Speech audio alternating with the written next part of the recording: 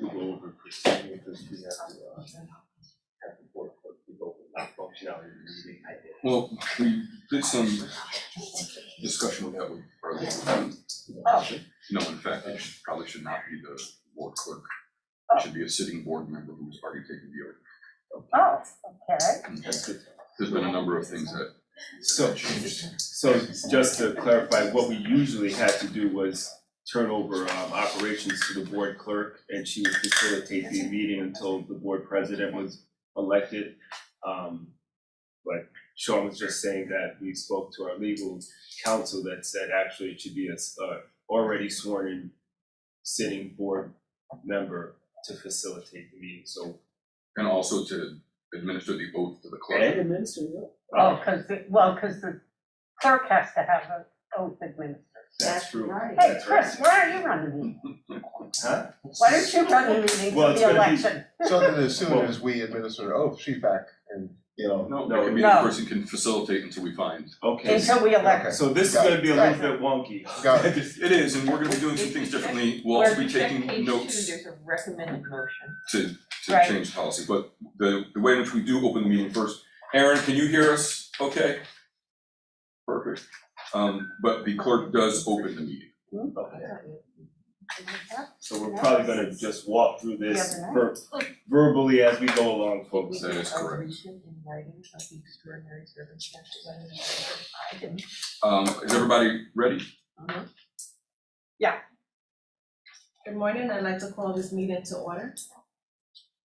Motion to nominate Dr. Sean Eversley Bradwell, sitting board member, to serve as temporary chairperson until the president is elected. Second.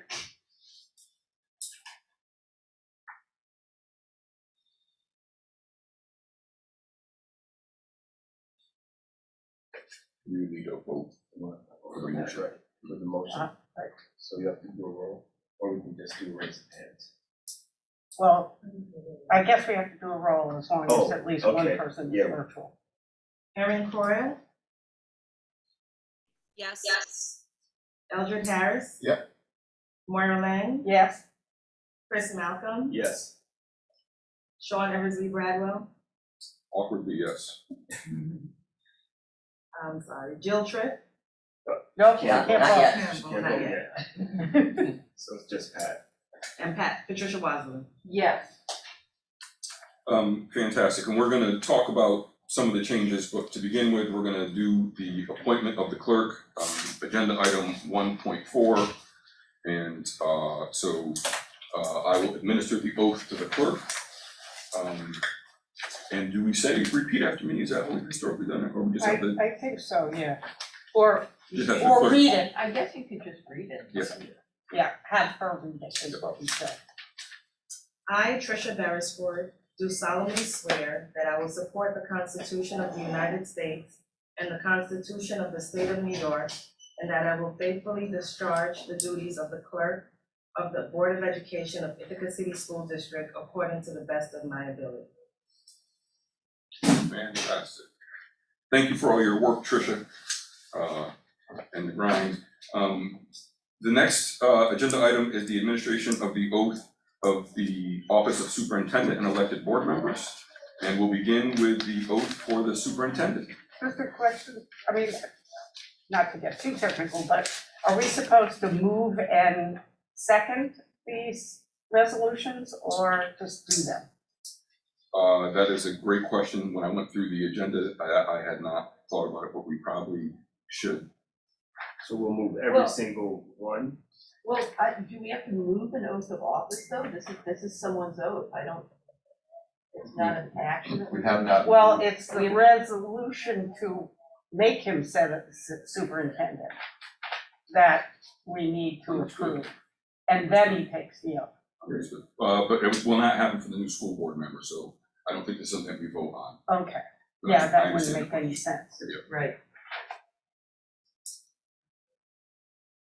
We'll It's get the clar- administration We'll get of the clarity on it later on, but Yeah. for the time being, you just read It's it. not, it's not a Okay. voting resolution, Yeah. it's just the administration of. I, Dr. Lubell Brown, do solemnly swear Yeah. that I will support the Constitution of the United States and the Constitution of the State of New York, and that I will faithfully discharge the duties of the office of the Superintendent of Schools according to my best, the best of my ability. Fantastic, great. There are resolutions for Tricia Beresford and Dr. Luzelle Brown. Do you think we should just backtrack? It's a resolution, but there's no motion. Oh, yeah, recommended action. Do we want to there is a recommended action here. And that's not here. Right, for the clerk and for the superintendent, there is a resolution or be it resolved. Alright. So if we feel like for procedural reasons, we should backtrack and take a vote on both of those, we absolutely can. I don't know that we need to have the person read their oath again, I don't think but so just as a matter of procedure, go ahead, Chris. No, let's do it. So we will vote on the motion for the clerk. So be it resolved that Tricia Beresford be and hereby is designated the clerk of the Ithaca City School District of Ithaca for the 2022-2023 school year. And it's probably prudent for me to do the roll call at this point in time, Right. not the clerk. So Aaron, we are backtracking. I don't know if you can hear all that. I can. So voting on the motion for the district clerk. To appoint Tricia Beresford as the clerk of the Ithaca City School District for the 2022-2023 school year. Aaron, Oh, I need a second. Oh, okay, that was moved. I'm moving. Now we're voting. Second. Yes. Chris Malcolm, Yes, Dr. Patricia Wazalu, Yes. Moira, Yes. Eldred, I'm thinking about. Yes. and Sean, yes. All right, Okay, and I will move, item, where am I? Item Uh, 2.1. Item 2.1, resolved that Dr. Lubell Brown be and hereby is designated the superintendent of the Ithaca City School District, Ithaca, New York, for the 2022-2023 school year. Second. and Tricia, you can call the roll. Aaron Croyle, Yes. Dr. Sean Eversley Bradwell, Yes. Eldred Harris, Yes. Moira Lang, Yes. Chris Malcolm, yes. Dr. Patricia Wazalu. Yes. You're welcome. You're welcome. Thank you. This is only my 12th time through this. So you can see that we're operating at a really high level. But this is a total different operation than we've ever done before. Yeah. Right, so now we are moving on to agenda item 2.2, which is a motion for the administration of oath of office to elected board members. And I will hand this over to Tricia to administer the oath. Aaron, can you hear me? Can. Okay. The elected Board of Education member, Aaron Croyle, has been elected to a 3-year term to the Board of Education of Ithaca City School District, Ithaca, New York, for the 2022 to 2025 school years. And you may read your oath. I, Aaron Croyle, do solemnly swear that I will support the Constitution of the United States and the Constitution of the State of New York, and I will faithfully discharge the duties of the office of the Board of Education member according to the best of my ability. Thank you.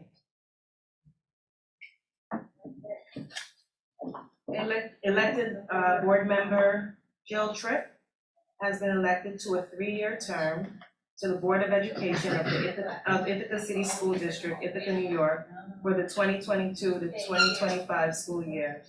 And Jill, you may read your oath.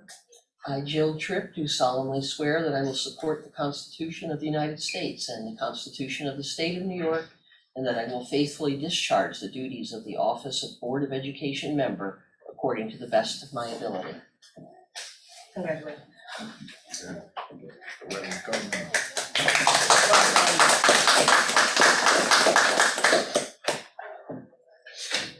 elected Board of Education member, Karen Yearwood, has been elected to a 3-year term to the Board of Education of Ithaca City School District, Ithaca, New York, for the 2022 to 2025 school year. And Karen, you may read your oath. I, Karen Yearwood, do solemnly swear that I will support the Constitution of the United States and the Constitution of the State of New York, and that I will faithfully discharge the duties of the office of Board of Education member according to the best of my ability. Congratulations.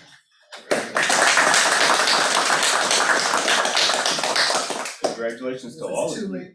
Yes. Looking forward to the work ahead, everybody.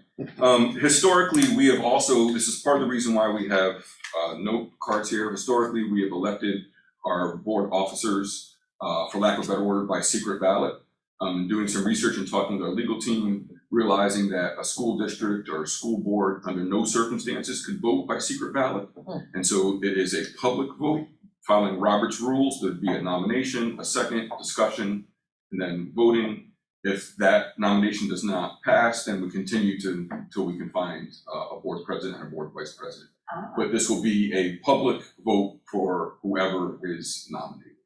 So that's where we find ourselves. So you can, these are just gifts for a volunteer Lovely position. parting gifts, or lovely welcoming Right, gifts. so, That's so funny. Yeah.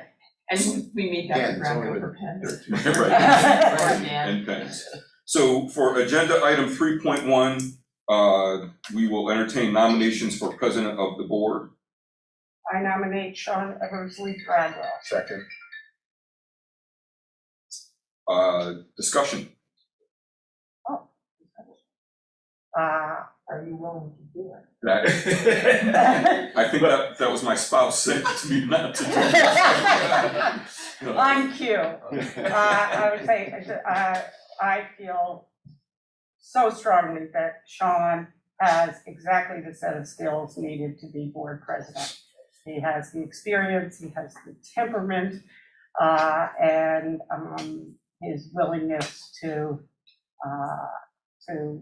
do so much for the school district has been a valued asset for many years now. And I will add that for those new colleagues who are not aware of this, Sean has chaired the policy committee for the board since at least a year, possibly 2 years before I was on the board, because I used to attend policy committee as a member of PTA council. And his expertise in policy and in checking with the New York State School Boards Association and New York State education law, expertise in both parliamentary procedure, and his preference for consensus building as a means to conflict resolution is, I think, are all valuable skills that I see as really unparalleled among board members. And it is a position that requires a lot of attention to procedure and attention to fairness. And he has a prodigious memory for policy, particularly. Well, you see how well our Wow. procedure has started this board. Just due to the fact that you did the homework to update, both of you, you and Moira, to update our procedures and make sure that we are, following proper protocols.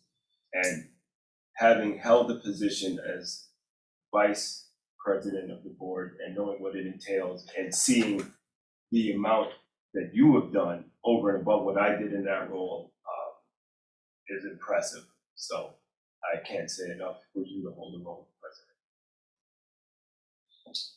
I'll just add that, you look around this table, this group probably has hundreds of years of high-level volunteer experience in this community and beyond. Our budget is the largest budget in this area once you subtract the federal Medicaid and Medicare funds from the county. So this is no small task. Herding these cats is no small task. Board president's job is to make sure we get out of our own way. Sean does that very well already as role of vice president. And I expect that he will continue to do it, although hurting me is gonna be challenging as usual, but I think the brother's up to it.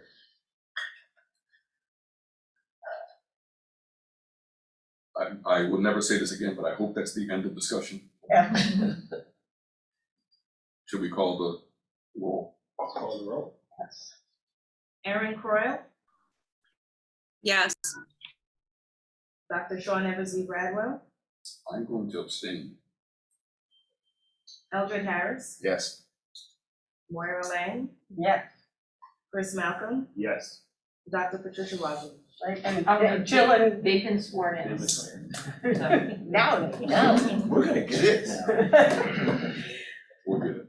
Did I call Chris Malcolm? Yes, you did. Dr. Jill Tripp, Yes. Karen Yearwood, Yes. Patricia Wazoo. Yes. But just for the record, someone now is on the board with a last name who comes after Right. W. So after 11 years of being the last person on this board to vote, I cede my place as pinch hitter to Karen Yearwood. actually, it's interesting that in the research that Sean and I were both doing, we came across a number of things. One is about the order of voting. And now we can choose the order of voting. It doesn't have to be alphabetical. That's correct. And many boards do a rotating one, in part with the idea that, you know, that there shouldn't always be the first person to vote be the same person. So we might want to think about that. That's something we should definitely entertain as Yeah. as we move on. But the administration of the oath, I'm gonna go ahead and read if that's okay for folks. I, Sean Eversley Bradwell, do solemnly swear that I will support the Constitution of the United States and the Constitution of the State of New York, and I will faithfully discharge the duties of the office of President of the Board of Education according to the best of my abilities. Fantastic. No. Oh, yes, we will. I'm greatly appreciative of the faith moving forward, and I'm looking forward to the work that we have to do. I know I keep saying that, but that's genuine. Next is the nomination for Vice President of the Board of Education. I nominate Moira Lang for Vice President. Second. You guys work that out. Discussion. I have been so impressed with Moira's ability to navigate difficult conversations, but also keep us on task. It's for selfish reasons, because I had the benefit when I came on the board. I had Judy Maxwell, former teacher, to help me get acclimated, understand what education looked like, understand what teaching looked like, and Moira was able to fill that role very well. My other road buddy to go visit schools with, and have that relationship with different buildings and teachers. So that experience, as well as coming on the board and navigating other situations, just I have more to say, but I don't want to embellish. So. I will add comments that largely echo what Chris has said. Ever since Moira came on the board, she has been just so reliable, so dedicated, has put in a great deal of time. I will say honestly, more time than I could put in, meeting with committees, working on the retiree insurance issues that come up, doing work on policy, and as with all longtime school district members who at one point serve on the board, she brings a wealth of understanding of the complexities of this district from the teacher and employee side and the student side as well. And I am confident that she will do a wonderful job in discharging the duties of Vice President.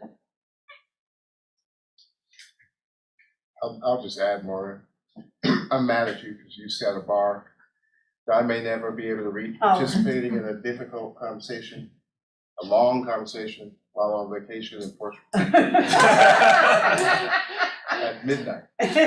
Midnight in Portugal. Midnight in Portugal. So, you know, That's the name of the song. that's kind of dedication we expect you to. So, get to it. Don't listen to him. I hope that's the end of the discussion. Should we vote? Oh, sorry. Unless there's additional discussion.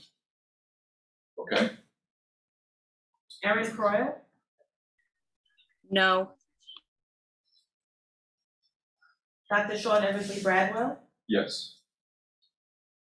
Eldred Harris, Yes. Moira Lang, Yes. Chris Malcolm, Yes. Jill Tripp, Yes. Karen Yearwood, Yes. Patricia Wasley. Yes. Next item, that motion carries. Congratulations, Moira, the Thank oath you. is. And look forward to the work, and also, you know, people comment on the time I put in. I am retired, and so I really look forward to working with Sean. You know, he, as well as other members of this board that I've worked with for 7 years, have been, you know, role models and mentors to me. I've learned so much in the last 7 years, and from all of you. And you know, I have the time, so when I was encouraging Sean to accept my nomination as president, I was assuring him that I will do whatever I can to, you know, shoulder some of the you know, time demands that to relieve him, who has a very demanding real job with pay. I don't know if I call it fate. Very kind. And Moira, you also have to take your oath as well. Oh, okay.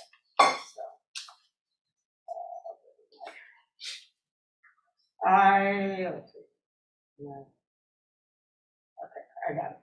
I, Moira Lang, do solemnly swear that I will support the Constitution of the United States and the Constitution of the State of New York, and that I will faithfully discharge the duties of the office of Vice President of the Board of Education according to the best of my ability. Fantastic, fantastic. So this is the team that we have. In case there's any questions about why Eldred Harris did not take the oath today, within 30 days of the election, Eldred Harris was required to take the oath for the completion of the term, and that happened a couple board meetings ago. So Eldred has already been sworn in for the remainder of the term that he is serving. So just want to make sure folks have that. The next parts of the agenda, some of it is, again, you know, procedural and parliamentary. I will try to explain. We also have our central admin team here who can answer any questions that folks have. For new board members, again, at any point in time, please feel free to ask questions about what we're doing. So next up on the agenda is item 5.1, appointment of the treasurer. And the motion is resolved that Emily Shipp be and hereby is appointed treasurer of the Ithaca City School District for the 2022-2023 fiscal year. So did you move that? I did not, I was just reading Okay. it so folks can. I move to approve the following district officer appointment as part of, it's several appointments apparently. There are, and I think we should go through each Yeah. Okay, individual. I move to approve, that Emily Scheib be and hereby be appointed treasurer of the Ithaca City School District as part of the annual organizational agenda. Second. Oh, So, And these are all votes. Again, normally we would do them in batches, but I think it's prudent for us to go through each one so in case there's any questions. So discussion, Emily's doing a fabulous job. Good job. We sit in on a finance meeting, and Emily was instrumental when we started updating information sharing. She added descriptors to all our transactions, just any money that gets moved around, the reason why, when we do it, if there's anything, also there's changes throughout the year, so if it's adjusted from a previous transaction, she makes sure that's updated, and respectfully so, she's also taken it out of financial accounting jargon to make it so everybody can understand, which I really appreciate. I concur and agree. Additional discussion?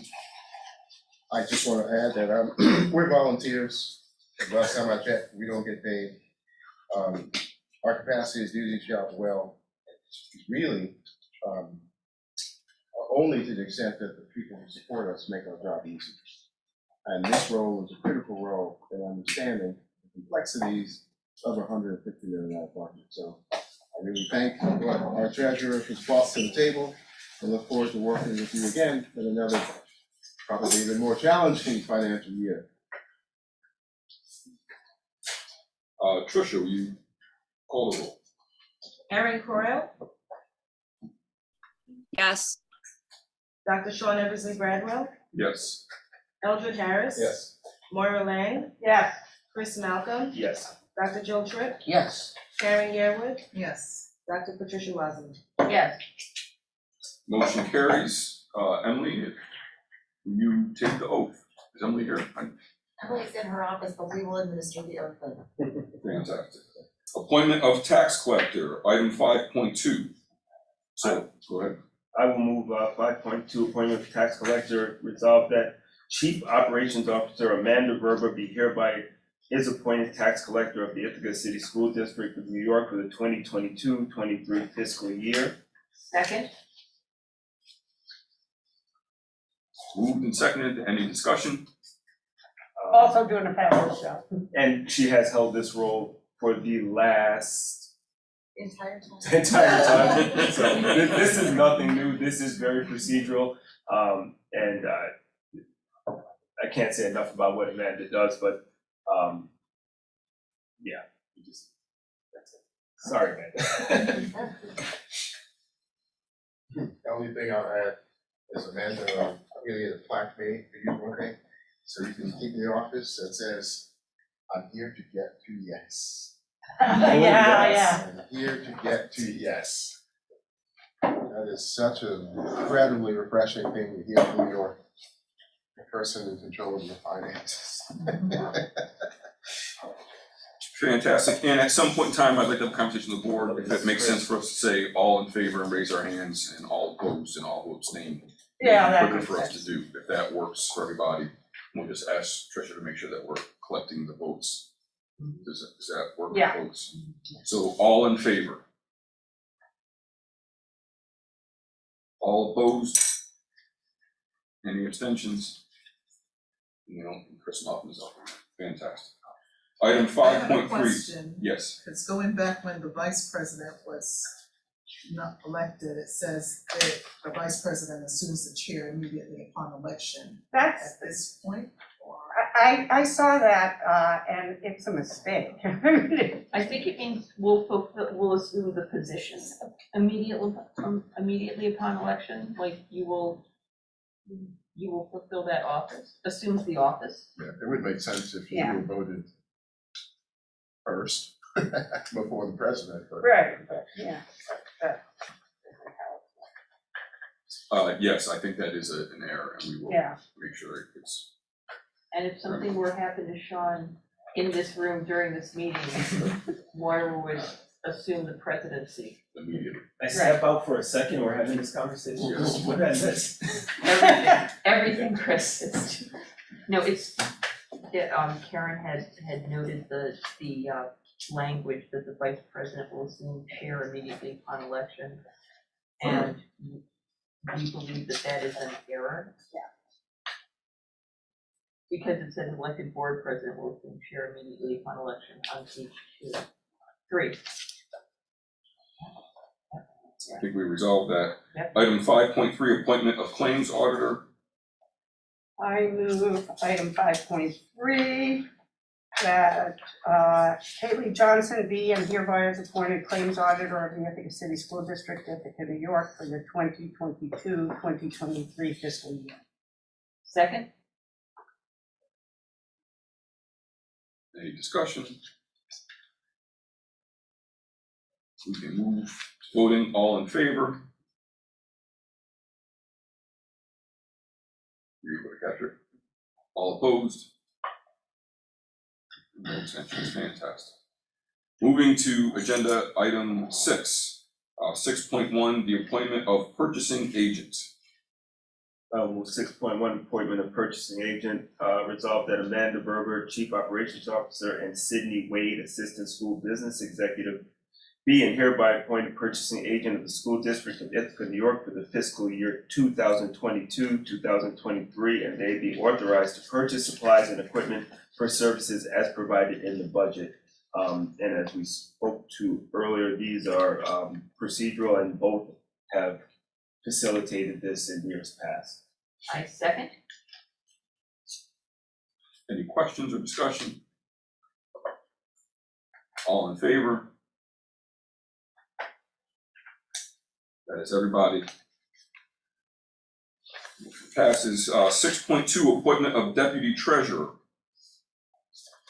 I'll move item 6.2, that Sydney Wade be and hereby is appointed Deputy Treasurer of the Ithaca City School District, Ithaca, New York, for the 2022-2023 fiscal year. Second? Questions or discussion? All in favor? That is everybody. Motion passes. 6.3, appointment of deputy claims auditor. I will move that Amy Augustin be and hereby be appointed Deputy Claims Auditor of the Ithaca City School District, Ithaca, New York, for the 2022-2023 fiscal year. Second. Questions or discussion? All in favor? Motion passes unanimously. Appointment of the Records Access Officer. I will move 6.5, Dan Bryman, Administration Officer, be hereby is appointed the Records Access Officer of the Ithaca City School District of New York for the 2022-23 fiscal year. Second? Questions or discussion? I'm confused. We're on 6.4 or 6.5? We are 6.5. No, we're on 6.4. Oh, I apologize, yes. But you did 6.4. say Records Access Officer. I did, And so- you named Dan Bryman. I apologize. That's all right. And Just that making sure my eyes are. Involves FOIL, No. correct? Yes, we're on the right. Right. Right, so the Records Access Officer is the person who is primarily responsible for responding to FOIL requests that the district receives. Yes, I apologize. No, you didn't work. Oh, I was right? Yeah, that's all right. It was just 6.5 or 6.4. Any Gotcha. questions or discussion? All in favor? Only comment is that Dan is the right member. All opposed? That's a compliment. That's a, yes. I'm taking it. I don't Motion envy carries. yours. Item 6.5, appointment of Records Management Officer. I'll move item 6.5, that Paul Alexander, the Director of Facilities and Operations, be and hereby is appointed the Records Management Officer of the Ithaca City School District, Ithaca, New York, for the 2022-2023 fiscal year. Second? Questions or discussion? Just have one question. 4, 5, 6, 6, and, yep, I guess it's 5 and 6. Is that the correct title? Record. Director of Facilities and Operations. That's still the current, Okay. it is. Oh. Okay, what is, then can I ask what is Heather's title? What is that? Coordinator of facilities? Coordinator. Coordinator. Coordinated facilities, thanks. Got it. Good question. Mhm. That's a good question once a month. Once a year. Every meeting. Any I mean, other, we only ask that question once a year. I don't mean that He Albert said only I asks asked that question. a good question once a month. Additional questions or discussion? All in favor? Motion carries unanimously. Item 6.6, appointment of asbestos designee AHERA. I would like to do this one. Okay, I move that Paul Alexander, the Director of Facilities and Operations, be and hereby it is appointed asbestos designee AHERA of the Ithaca City School District, Ithaca, New York, for the 2022-2023 school year. Second. And I asked for this one because I still remember my surprise and delight 11 years ago when I found out that we actually have to officially appoint an asbestos designee each year. And I take special joy in this one. And I second, because I have to mentally keep track of every bit of asbestos in the school district because of the prior work history. Additional questions or discussion? All in favor? Motion carries unanimously. Item 6.7, appointment of data privacy officer. I'll move 6.7, that's Zach Lynn, Chief Information Officer B, and hereby is appointed Data Privacy Officer of the Ithaca City School District, Ithaca, New York, for the 2022-2023 school year. Second. Discussion or questions? All in favor?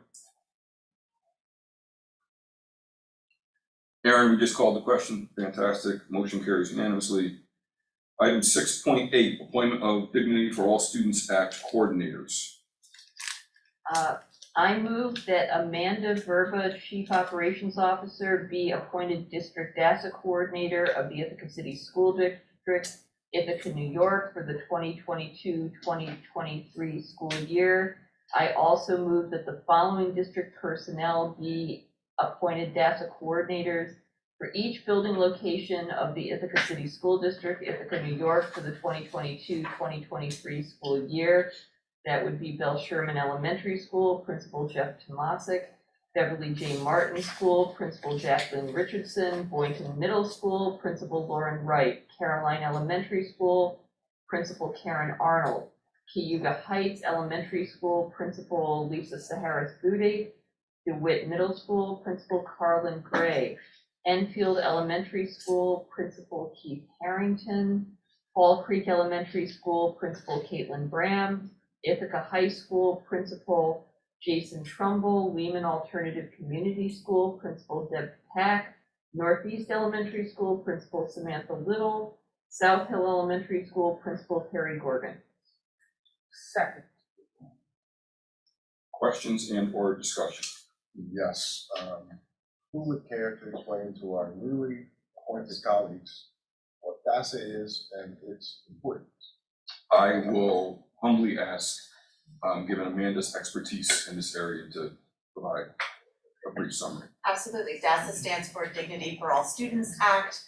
It was put into law in 2012. It is actually a 6-hour mandatory course to get any kind of certification through New York State in whether it be a teaching assistant or aide or a coach or principal. And we offer 2-hour refreshers every single year. That's actually mandated by law. Those that are coordinators actually receive more training. The law requires that we have policy around Dignity Act, which is the ability to have schools that feel welcome for all students to be able to learn undisrupted due to harassment and or bullying and or hazing and or cyberbullying and or discrimination. And so through that law, there are a lot of expectations of us as a school district to be able to have a connection with families and education for families, students, staff, board members, and also to just create caring school climates for young people. We hold young people accountable, we report to New York State, we build skills and abilities, we build relationships. Thank you very much, Amanda. And for our new board members as well, at some point in time, I'll send an email that explains our policy book so you can see where some of these policies are. The good thing about using the system that we use, Board Docs, is that it's searchable, and so you can search any policy, any meeting, any minutes, agendas, etc. But you can find more information there, and we'll point out the policy book, especially as it continues to change. And I'll just add, previous to this statewide law, of course, the district was interested in the same things, right? And everybody worked hard to ensure kids were safe and felt like they belong, but now there's a, now we are accountable to the state, right? So now everyone's clear where the buck stops. And I think for parents and community members, that's an important thing. Any additional questions or discussion? All in favor? Motion carries unanimously, whatever that word is. Item 6.9, appointment of the treasurer of activity funds and faculty counselor. I'll move 6.9, that the following individuals be appointed to the position as indicated of the Ithaca City School District, Ithaca, New York, for the 2022-2023 fiscal year. Ithaca High School Treasurer of Activity Funds, Alice Linton, Faculty Counselor, Jason Trumbull. Lehman Alternative Community School Treasurer of Activity Funds, Christy Neely Lehman, Faculty Counselor Deborah Patak. Winton Middle School Treasurer of Activity Funds, Deborah Tootie. Faculty Counselor Lauren Wright. Witt Middle School Treasurer of Activity Funds, Tracy Compton. Faculty Counselor Carlin Gray. Second. Questions and or discussion? All in favor? Motion carries unanimously. Agenda item 6.10, appointment of the Workers' Compensation Cooperative Board. I'll move that Amanda Berber, Chief Operations Officer, be and hereby appointed to represent the Ithaca City School District on the Workers' Compensation Cooperative Board for the 2022-23 year, and further that Sydney Wade, Assistant School Business Executive, shall be designated as the alternate representative. Second. Questions or discussion? All in favor? Motion carries unanimously. Agenda item 6.11, appointment of community members to the Audit Committee.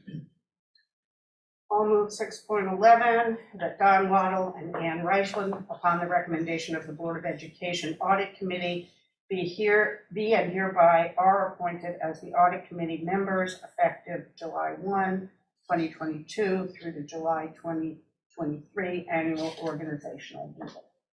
Second. Amanda, can I humbly ask you to explain to folks as well what the Audit Committee is and its responsibilities? Absolutely, the Audit Committee actually is a mandatory committee through state ed, and it serves and meets 4 times a year, and it goes through the daily operations of the school district at all of the meetings in terms of our purchasing behaviors. They check to make sure that we have purchase orders created prior to spending, right, that we are following board policy for all of those. That's the internal auditor networking. We then have another auditor that looks at our operations, our daily operations, and they analyze things such as maybe the way athletics is spent, or timesheets, or vacation payouts, right? So they do all different types of work on auditing those procedures and our behaviors around, you know, spending money on a daily operation basis as well.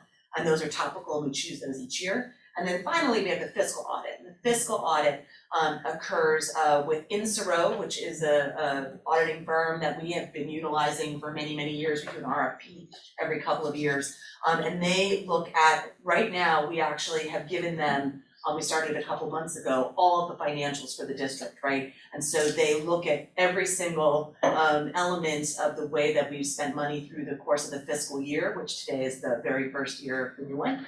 And then we will get an audit report that we will present at Audit Committee, and then that report, upon accepting it by the Board of Education, goes to the State Education Department, the Division of Budget and Finance, and that helps with transparency. We also post those audit reports on our website, And it's for the district operations and also all the extra class funds, right? Those treasurers that you just actually said that could manage the money for those clubs. We actually have a separate audit report for all the clubs at the secondary schools as well.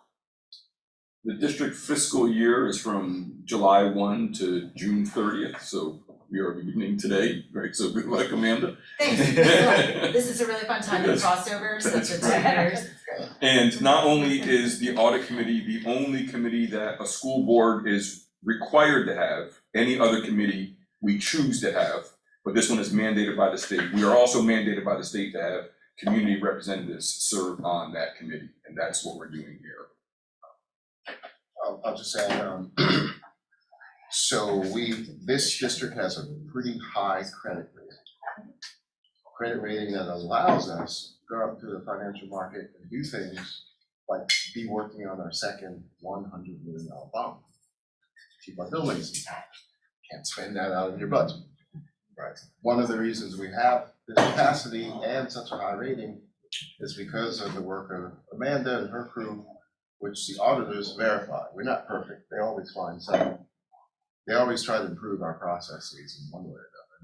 There's nobody here that doesn't accept that as a way to move forward, but it's those tight-knit workings that mean that we have our act together financially, and that undergirds everything we try to do.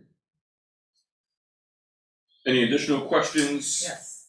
So which fiscal year are they audited? 2021? So it's 2022, right? So the fiscal year that just ended yesterday is considered to be the fiscal 22. So you always use the last year of that, because they always cross over, right? So it was 21, 22.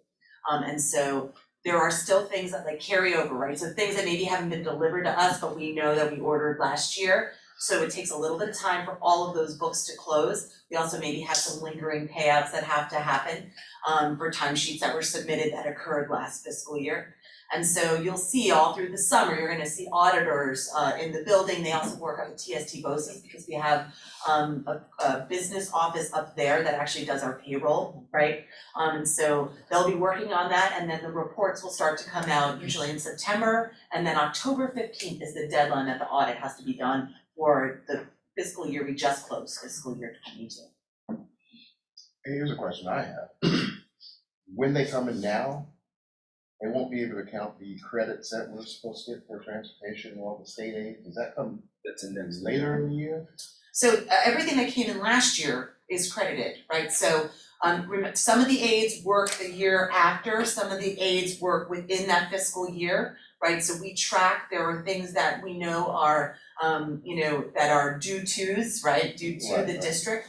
But when you see the audit report and you go through all those charts, there's all these footnotes throughout that describe all the different ways that aid flows to districts. And it describes sort of like the ones that are in that current year and then the ones that we're anticipating for the next year. That's right. So the audit report is really about the revenue flow in and then the expenditure flow out, right? And it's tracking all that for all of the fiscal operations. Much more than the $150 million budget, the general fund, right? It's all of our grants, all of the federal monies that are flowing through, the ARP, the ESSER, the title monies, everything is audited, every dollar that we have. The state refunds us, if you will, for a lot of things. We try to make sure we maximize that by doing as much of that stuff as possible. So we can get sometimes 50 cents on the dollar for doing a certain thing. So it manages to expand our budget, helps keep certain things healthy, like working buses on the road, which are very expensive, et cetera, et cetera. I do. Sean, I had a question. Please. Do we know that Don and Ann are interested in continuing in this position? It's a great question. Don has been doing this for some time. Yes. And has great expertise Yes. in doing this, and so he's been a great addition. And this is her second year. Yeah, that is correct. So, but yes, we have checked with them to make sure that they would be willing to serve in this. No, I think this would be her third year. Her third year. You're right. This would. So yes, that is a great question before we get on. It's a fair question. If no other discussion or conversation, All in favor? Yeah, okay, great. So for the board members who are present, it is passed unanimously. Bonding of personnel, agenda item, now we're on to agenda items 7.1 pertaining to undertakings. Okay, I love this title, because I don't know what it means, but I'll move that. The Board of We'll Education. find new language in the future. Oh, this is the bonding one, right? So, okay. Approves the bonding of all persons and positions required by law or regulation to be bonded through a blanket undertaking from a duly authorized corporate surety covering such positions as officers, clerks, or employees. I second.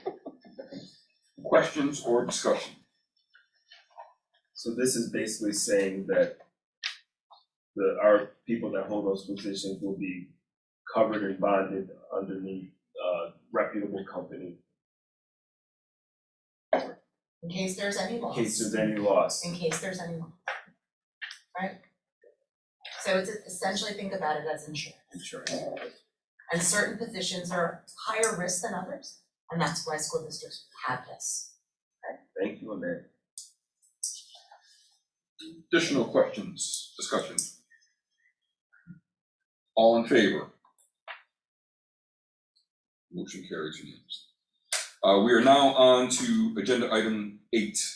These are designations. This is designation of regular meetings and discussion sessions of the Board of Education. I'll move 8.1, designation of regular meetings and discussion sessions of the Board of Education. That the Board of Education will meet twice monthly on Tuesday, a discussion voting session for in-depth public discussion and a voting meeting. That a combined discussion voting meeting will be held when necessary with prior notice. That the Board of Education meetings will be held at 6 p.m. in the boardroom of the District Administration Building, 400 Lake Street, unless a public announcement is made noting a change or a virtual meeting is required. Second. Questions and or discussion? Yes. Are we given a time frame for prior notice? Is it within a week's time, 72 hours, or? 24 hours. We are required to post notice within 24 hours. For all board members, interesting enough, from some research that Moira is doing, is the school district is not, the Board of Education is not required to have an agenda, though obviously it's considered to be good practice. But notice of the meeting has to be within 24 hours. And that's the same for a special meeting. And I also discovered that any board member can call a special meeting and give 24-hour notice. So if you're raring to have another meeting. Should we add, because I know there's confusion out there, it says will be held at 6 p.m., add the possibility of going into exec session. There's still ongoing confusion. Folks will show up at 6 o'clock. Then usually the true meats and potatoes of the meeting is 7-ish.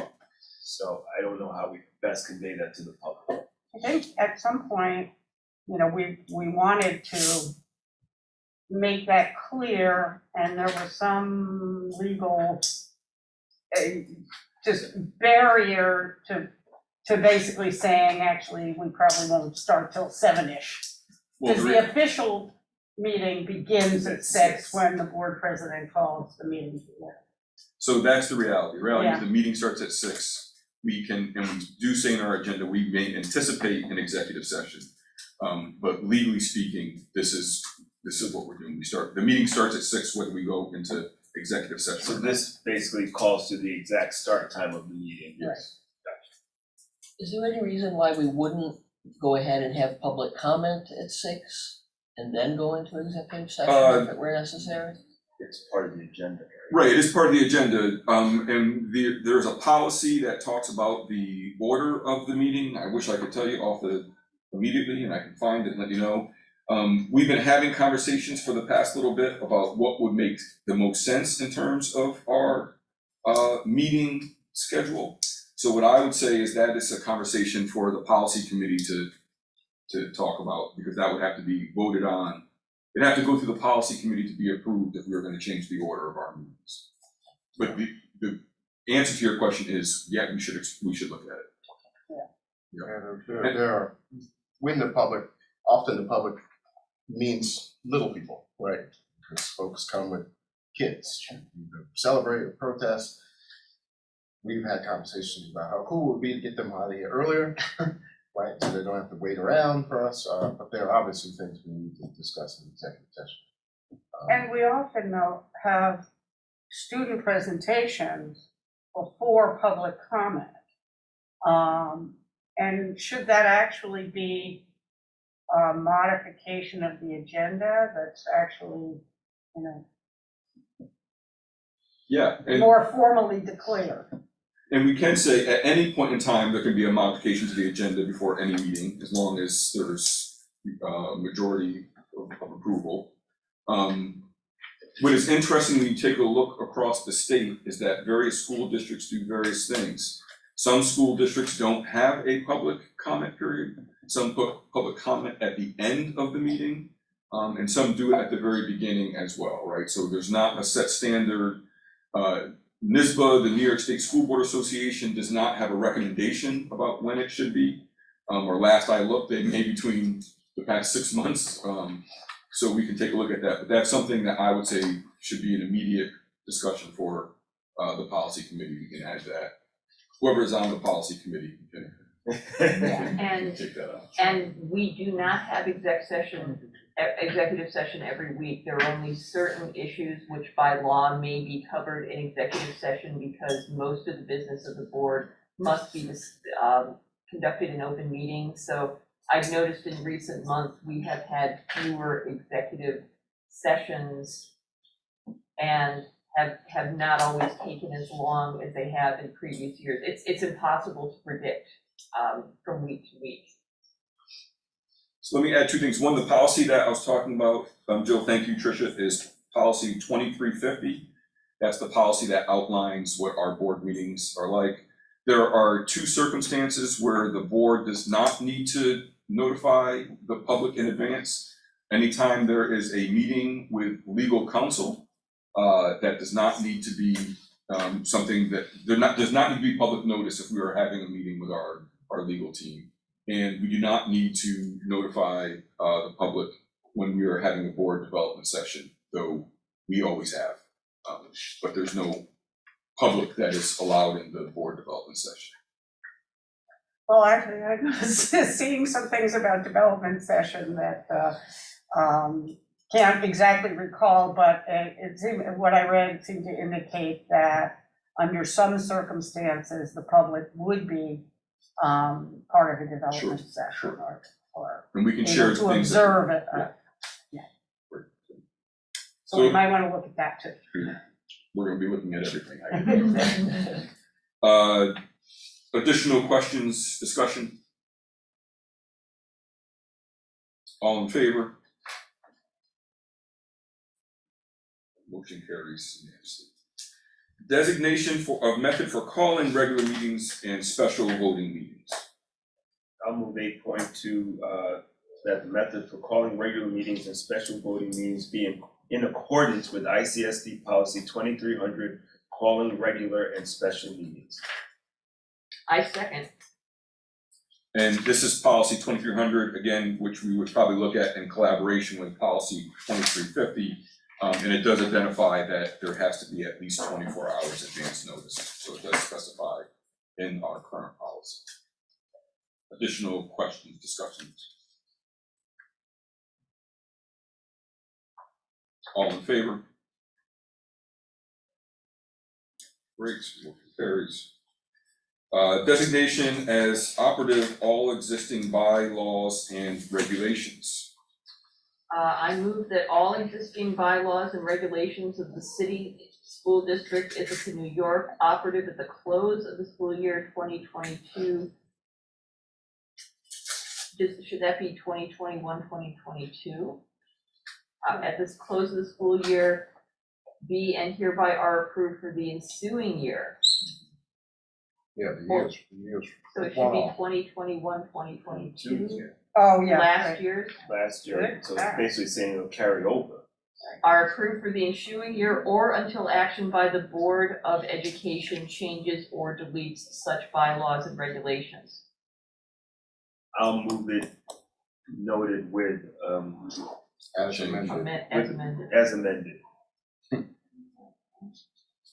Presuming that everyone finds it to be a friendly revision. It's a friendly revision. It's really friendly. That's with time travel. So that's pretty quick. Discussion, questions? All in favor? Motion carries.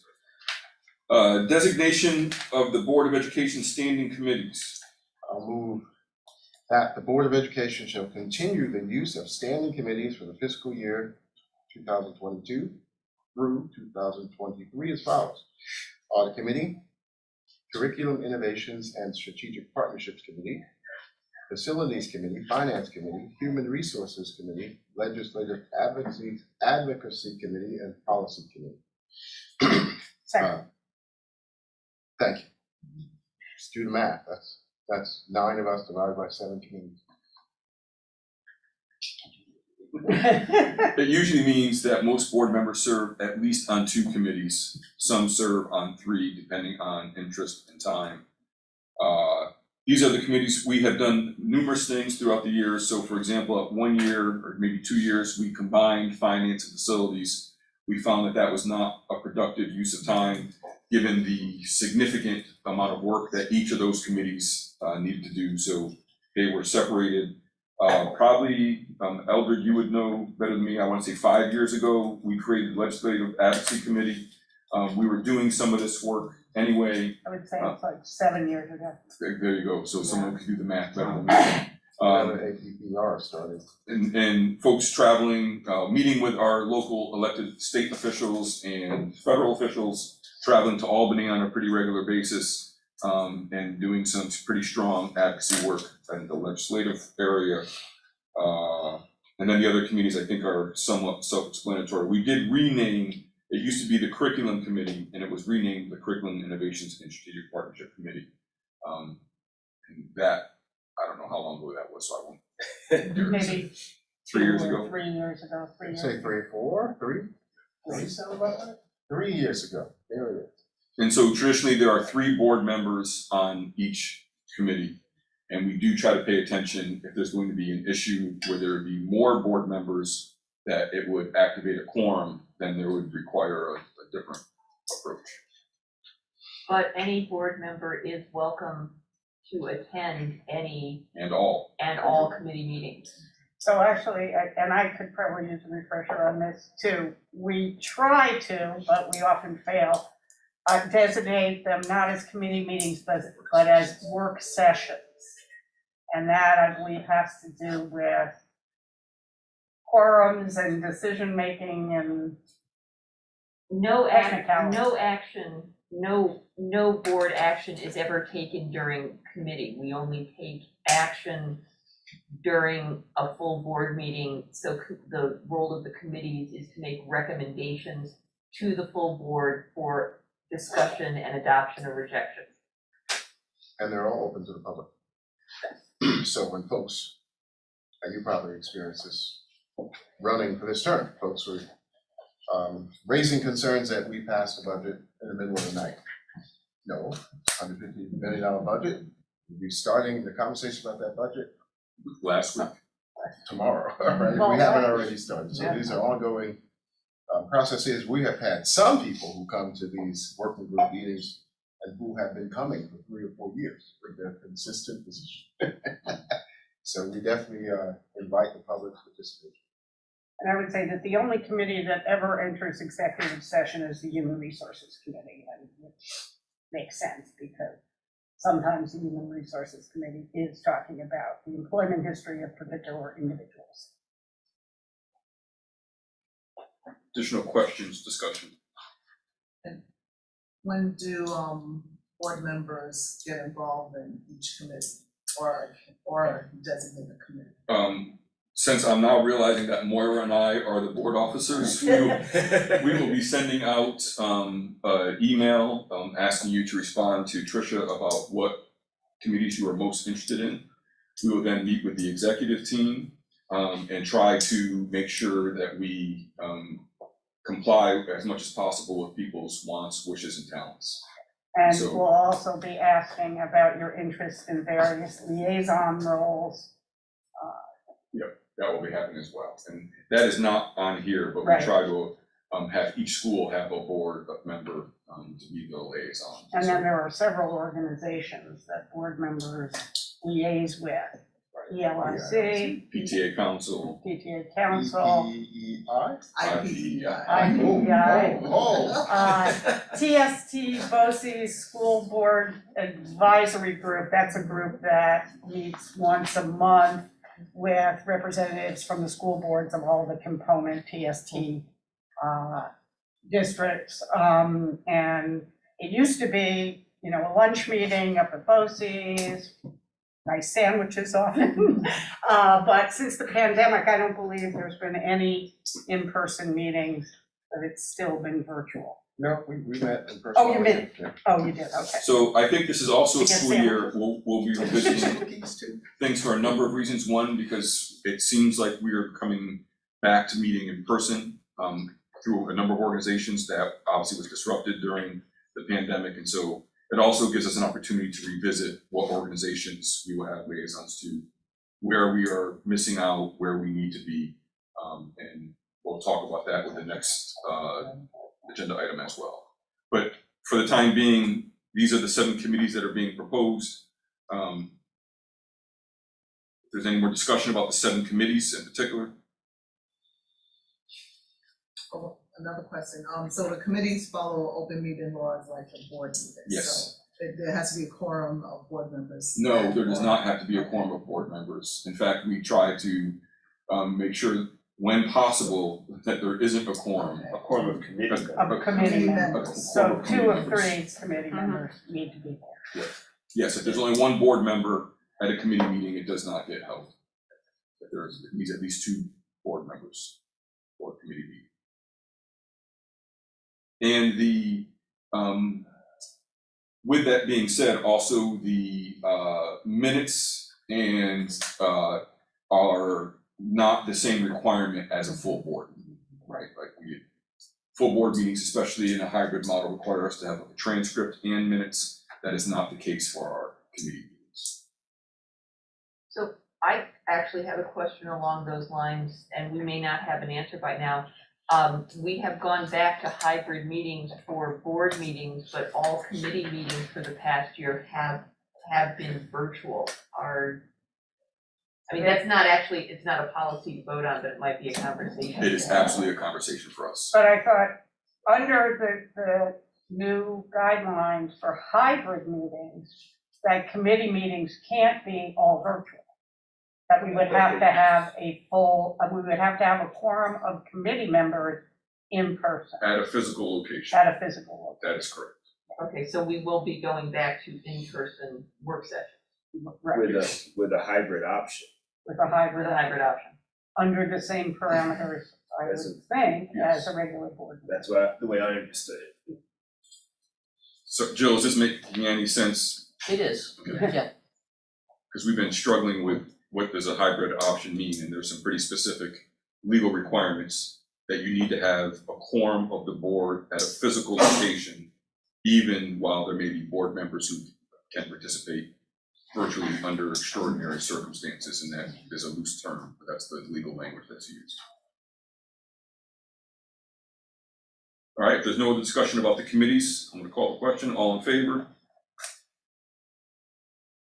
Passes unanimously. These are committees for the upcoming year. We also, a couple years ago, well, I'll wait. 8.5, designation of standing advisory committees. I'll read that one. Resolve that the Board of Education shall continue to use the use of standing advisory council for the fiscal year 2022 through 2023 as follows. Capital Project Advisory Committee and Early Childhood Advisory Council. Second, Discussion and or questions? okay, so, first of all, has the Early Childhood Advisory Council been meeting? And We met once. I'm gonna say once or twice in the last year. So it's not as robust as when Anne cycled off, right, but we've had conversations with Dr. Brown about, whether or not it's still viable, given his work on this issue, but that answers that question. I can explain what it is if somebody wants to know. and then a second, question is, don't we also have some other advisory committees? Code of conduct, do we have another one? There is a committee on special education.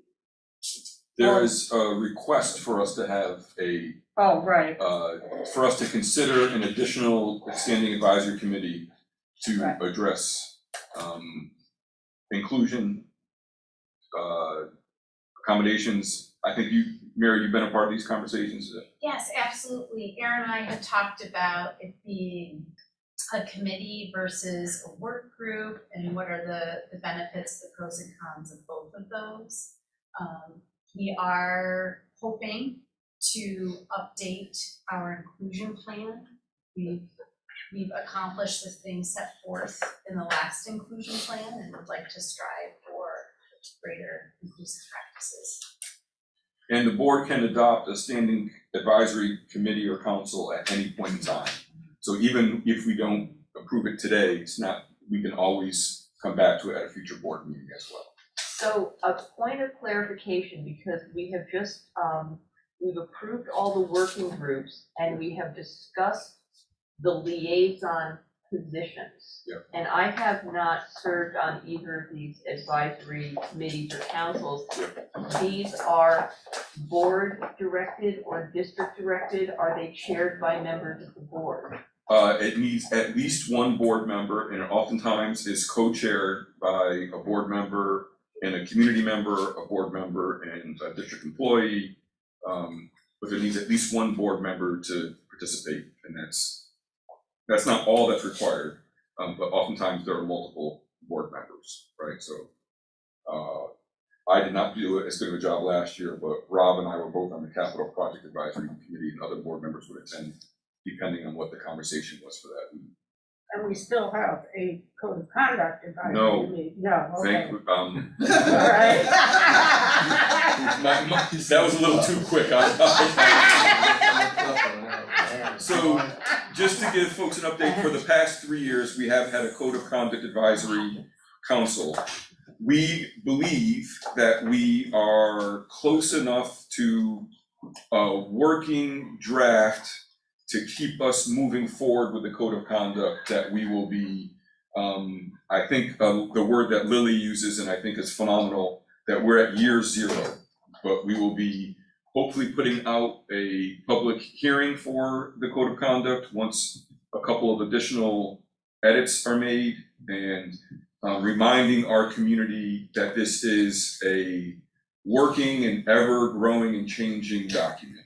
So at this point in time, we do not need the Code of Conduct Advisory Council. It has done its work, and it will be submitting to the board at some point in time. No, thank you. Thank Dan and thank Lily. And honestly, thank Dr. Ann Burns-Thomas as well, who has done amazing work on this project as well. So that's why it's not listed here. Okay. What I will do to the board, and we can also hold off on these committees until the next meeting, because these councils should also include a paragraph about what their charge is, and the paragraphs are not listed here. So I'll just say real quick, for the Early Childhood Advisory Committee, the whole purpose is to examine the network of services and opportunities we provide for parents and caregivers regarding young. And if you have any kids in this community, you know there are significant holes, right? Despite our investment in pre-K here, despite Head Start, despite all the other activities, parents are still left with a pretty gaping schedule hole. Some days, they told us it's not worth them even dressing the kids, because they gotta pick them up at 11 or whatever it is. So the whole idea was to see if we could expand opportunities for kids prior to kindergarten and see how we can partner with care providers. Welcome to macOS. Voiceover is on. All right. So the purpose of the standing Voiceover off. or the advisory council is that it's presumed to be somewhat temporary and that it doesn't require as many board members as That's correct. as a standing committee. Yeah, and it provides us an opportunity to include multiple other folks who have expertise in the area to help us negotiate this. So the capital improvement or the capital project advisory committee would be a good example, right? Because we're working with community folks who also have expertise in the area of finance and capital projects to help us keep an eye as the project continues to move forward. And the use of subcommittees within the committees is established or not established here? Subcommittees within which committee? Well, for example, it seems like under curriculum innovations and strategic partnerships that there would be a subcommittee for early childhood. At least, you know, in that the ways that it differs from school-aged curriculum, but I don't know if that's not an establishment. No, none of our committees have subcommittees. Not a Okay. single one has a subcommittee. What we've done, part of the reason why we created this process, so for example, the policy committee spent 1.5 years trying to rewrite the code of conduct, realizing that that wasn't always the best use of our time and we weren't able to get through it. So we created a code of conduct advisory committee to take that role on. So, and I guess one of the ways to look at it is that, yes, these are subcommittees, right? The capital project is a subcommittee of the facilities committee, right? The early childhood could be considered a subcommittee of the curriculum innovations, but They're time limited and product limited, Yep. presumably. Right. Okay. And they're supposed to each include a paragraph that we all, that's what we're voting on. Do we agree that this committee should take on this task Okay. in this time frame? But I can say to your point, if we get the special education committee or special education advisory council off the ground, I could see that morphing into curriculum one day. There's a natural connection, but the early childhood advisory council right now involves so many outside entities. Right. That it would be difficult to get it in under our current curriculum committee obligations. One thing that I discovered when I came on the board and I was on the curriculum committee, curriculum is so gigantic. And so over the years, I chaired it for a while. Eldred has chaired it admirably the last few years, is struggling to find focus and what's doable for and appropriate for board members to be working on. It continues to be a challenge to figure out how to approach this huge thing called curriculum. That is really the guts of Yeah, school. right. But it's also like, you know, the for instance, when I was on curriculum, like, you know, I know a lot about secondary language arts, but you know, how appropriate is it for me to be taking a really active role in decisions about math? So Me, Mary, and Lily got this. So, Made yes, it easy. so I would say, summing up your comments, that in the past several years, the board, the role of the curriculum committee has often been to assess the progress of curricular innovations. So we spent a lot of time pre-pandemic looking at the detracking of math at the middle school and that curricular shift. And this year, when we finally got back in the schools again, we were taking a look at the phonics curriculum for reading literacy at the elementary level, because that had been a shift, and we visited classrooms and we heard from teachers about how they thought that was working. Curriculum committee hasn't been able to be incredibly active during the pandemic. I didn't virtually visit any classrooms when I was on, but that doesn't mean it has to continue working that way. That's the joy of the committees and new members. And we did have a special education committee, or not committee, or council, advisory council, a couple of years ago with Matt Landau, when we looked into English when it was transferred from ESL, English as a second language, to English as a new language.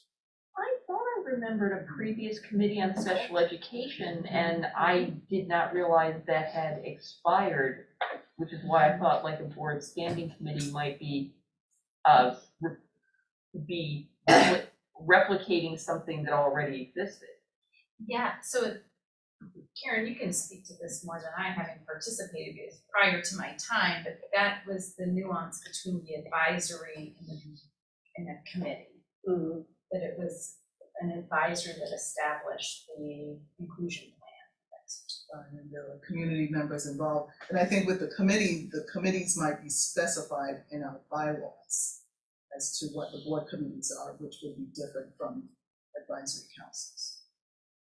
If it's specified, some bylaws they're specified in there. So I haven't read these bylaws as of yet. We said we're tabling this one. We didn't say that, but that's something that I would consider, and if there's a motion. I move to table this. A second. All in favor,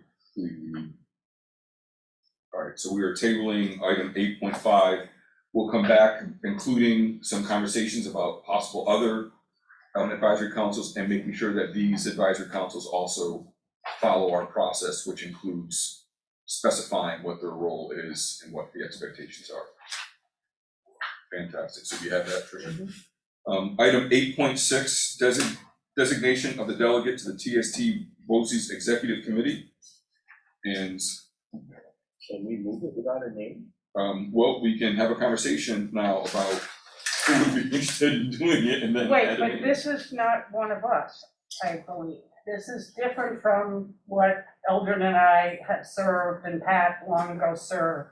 I believe this is the BOCES board, I believe. That's a Brad Granger. And that this past year it has been Brad Granger. Or maybe past 2 years, I think the past couple of years. I think it's the past couple of years. Is he willing to serve? Has anyone checked? I'll move that we table this until further discussion and clarity on the subject.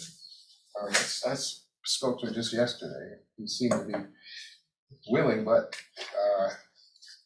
I can't say that he gave me a definite yes. I second the tabling. All in favor? All right, item 8.6 is also tabled. Item 8.7, board designee for impartial hearings appointment. Pat, you have served on this role? I will say that I was appointed, I think, the first 2 years that I was on the board, and in my memory, this is an honor that has traditionally gone to a newly elected member. All right, because it involves basically no work at all. So I'll fight you for it. So the impartial, so when it Let's have to sign something. yeah, so when there is it's a Due process. Due process, when a hearing has been requested or called an impartial hearing, which on some matter reflecting district business, who in the administration? I believe it's Dan, is that correct? You Impartial hearing appointments? You appoint an impartial hearing officer, who, the person who's actually gonna hear the issue, and then a member of the board has to come in and sign a paper and sign off on it, and I think I might have done it for 3 years and upon reviewing. So, Yeah, you read the paper and you. yeah, I'm It's realizing a Aaron did special last year. So Doc, who do they work with in your team? Well, it's me, Mary Grover, going forward. So Mary, do you want to give us any additional information about what the role is? Well, I just got called on, I was paying attention to something else.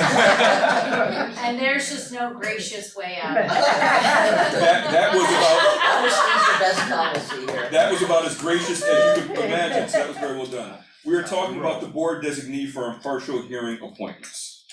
And which board member would take on that role. Do you have additional information about what that role entails?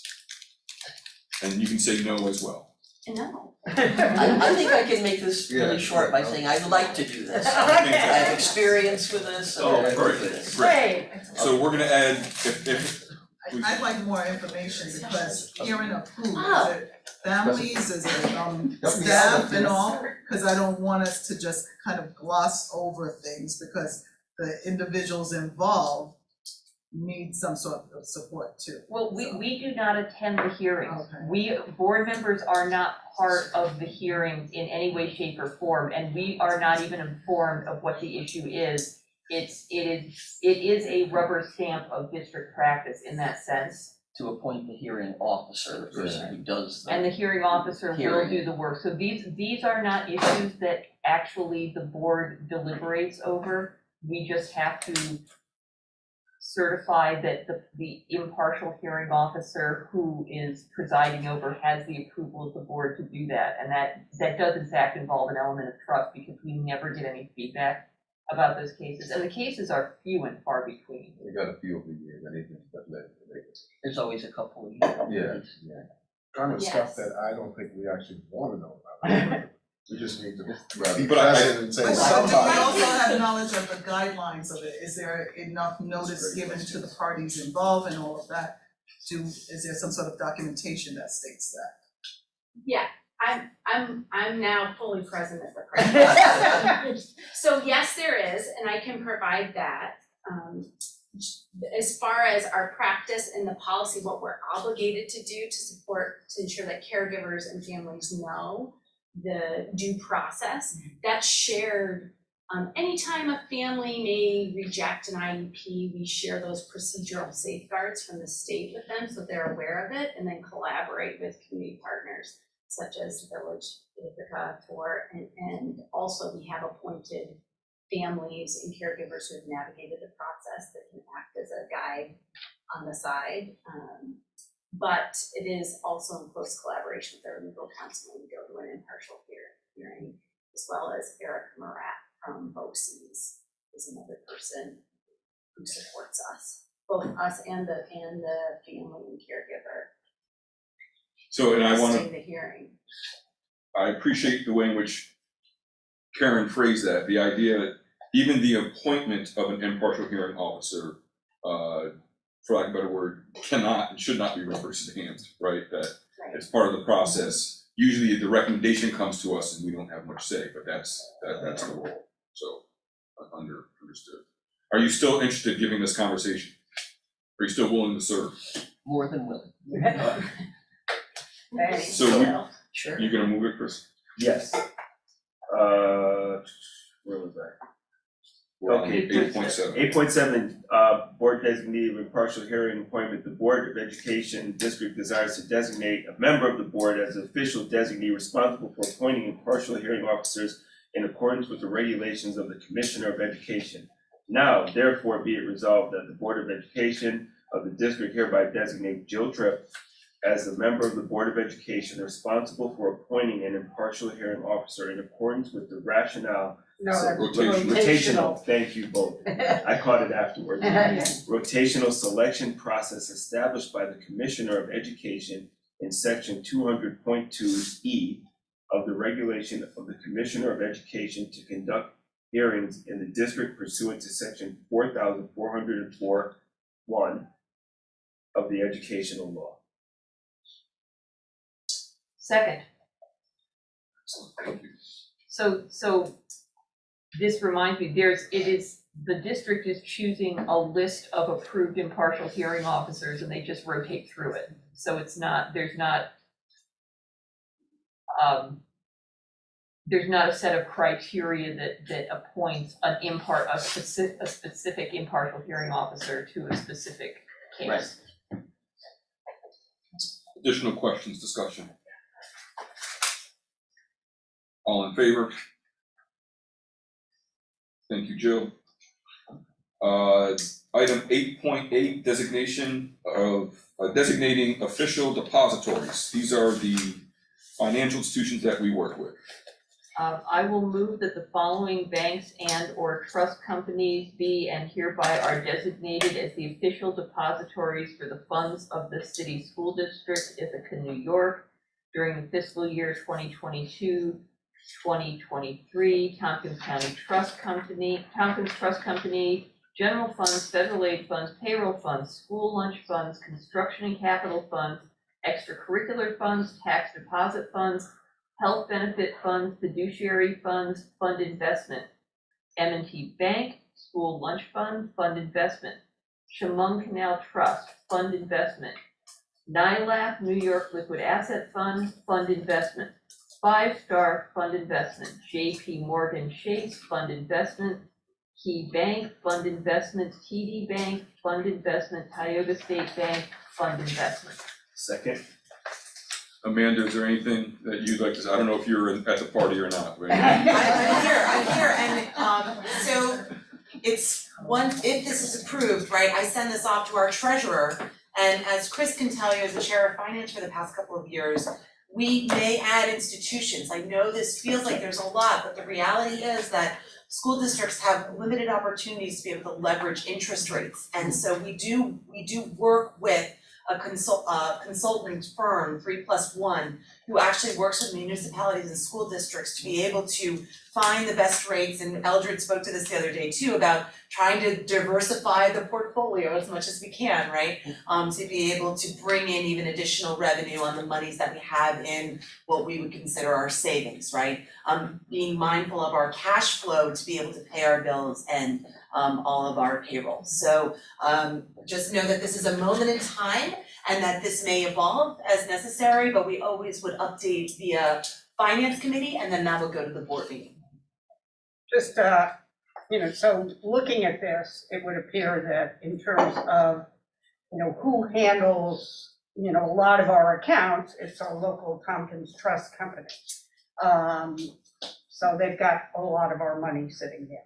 I'm just curious, and so the others are investments, except for M&T Bank also is listed as having money from our school lunch fund, and why is that? So remember that the school lunch fund, the C fund, is independent, right? And so typically our treasurer, and they get audited, but our treasurer supports them as sort of an independent entity. And so what you're seeing there is really tradition. And so we are sort of working with them to sort of build capacity around analysis of other institutions, and it may be M&T and it may not be. But their funds often have to have a lot of liquidity, right? So they have to be able to access them and move them out due to payments for commodities. And so it's a little bit different from some of the things that we can trend a little better over the course of time. Okay, thank you. Additional questions, discussion? Just more points of clarification and information for our new colleagues. A couple of years ago now, we decided to put the money up so we could make all of our school lunch programs free. So I took that budget X to, I think we had to add another 1.5 million or something like that a year. So it's not an insubstantial amount of funds there to that program. I think you're not accurate there, some schools. Yep, so a few years ago, some schools qualified, right, due to free and reduced lunch rates. And then due to the pandemic, right, they made all of it free. And then there's been a lot of conversation about what actually is gonna happen with that. Right now, we don't know if that program is officially finalized, and we're gonna go back to some schools having the ability to offer free lunches to all based on their rates for their building. So there's more to come. I believe that in August, we're actually having Beth join us for the finance committee meeting, because there are some conversations about school lunch rates. and breakfast rates, and also what Eldred was alluding to. So, right now, in the current budget, we do sustain some operations of school lunch. We actually do a transfer over to school lunch, mainly for the benefits of their employees, right? So it alleviates their budget a little bit to be able to pay for what their fringe and benefits rates, right? Like health insurance, their ERS, which is employee retirement. Okay? Yeah. If there's no additional questions or discussion, all in favor? Fantastic. Moving on to item 8.9. Oh, I'll take this one. Go ahead, Moira. I move item 8.9 that the Ithaca Journal be designated as the official newspaper for the Ithaca City School District, Ithaca, New York, during the school year 2022-2023 for the publication of all legal notices and such other data as required to be published by law and for which the same may be qualified to act. Second, Questions, discussion? We have to, just to explain, we have to designate a daily newspaper, and that's why it's the Ithaca Journal, even though I strongly believe that they should take Ithaca off the title of that newspaper, since they do not publish pretty much anything about what's going on in Ithaca. there was something in the last 2 days. Is it still the legal requirement that it must be a daily print newspaper? I have asked that question. I'm still waiting to get clarification, but I believe at this point in time, the answer is yes. It's supposed to be a daily print. I would presume that will be changing sometime soon. Well, I was gonna ask why not 14850.com, but I'm not sure if they come up. They don't. I, Well, and they're not print. They're not print. I think the criteria is antiquated and it's not caught up to. Well, also, for instance, the Syracuse newspaper, the Post Standard, does not offer a daily print edition anymore. It's like 3 days a week. So, Really? yes, how we just paid for our next year's Ithaca Journal subscription, and that's always an aftertaste every year. And we have not been told that it will cease daily publication, but if it does, we have no other local alternative, and I don't know where the other. right, a lot of communities find themselves in this situation as well. So I will follow up with our legal team. I'll respond back to all board members so everyone has the information. This is, for example, the place where we post notice of our public hearings, where we post notice of the upcoming budget vote. Right, that this is the publication that we're required to select a publication where we notify the public of what's taking place in various ways. So sometimes it's 30 days, sometimes it's 45 days, but this is where we're at. And we do use other means in addition to the Ithaca Journal. This is what we're required to do. And so, in terms of board members, who is the media designated coverage for? If there's any time a journalist or a quasi-journalist comes to any one of us, where does that? This is directed to? This is a great topic of ongoing debate for our board in particular. NISBA recommends that any media requests go through, I'm not saying this for me, but go through the board president. That has historically been what their practice is. The Ithaca City School District has been working to create a public information office, which would include folks who will be able to answer these questions as well. And we are still trying to find a process that works for all of us about what happens, not just when we get messages from members of the media, but when all board members, for example, receive an email. And is there a board response or individual responses? The reality is we have not worked that out. Just to be real, I think that would be part of our board development, is to try to come up with a process that works for everybody, especially when there's disagreement, especially when some board members feel that should be communicated this way and other board members feel it should be communicated another way. There's also another tension point, maybe I should say tension point. There's also sometimes some difference between what the board wants to communicate and what administration may want to communicate as well. So there's a number of questions that we have to have some conversations about. For the time being, around media requests, I don't know that I recommend it goes. I think we should hold on to the idea that it goes to, at least to the board president to be informed, or to the board officers, I should say, to be informed. And we can still work out what that means. And historically, the board officers have sent out to the full board, this is our pending response, please give us feedback, any adjustments before it goes out. Or board members have written to the board officers saying, I recommend, this is our response. Can we all come to an agreement about that as well? We had a Google Doc at one point in time trying to track who's going to respond to what email, and which way. That did not work well.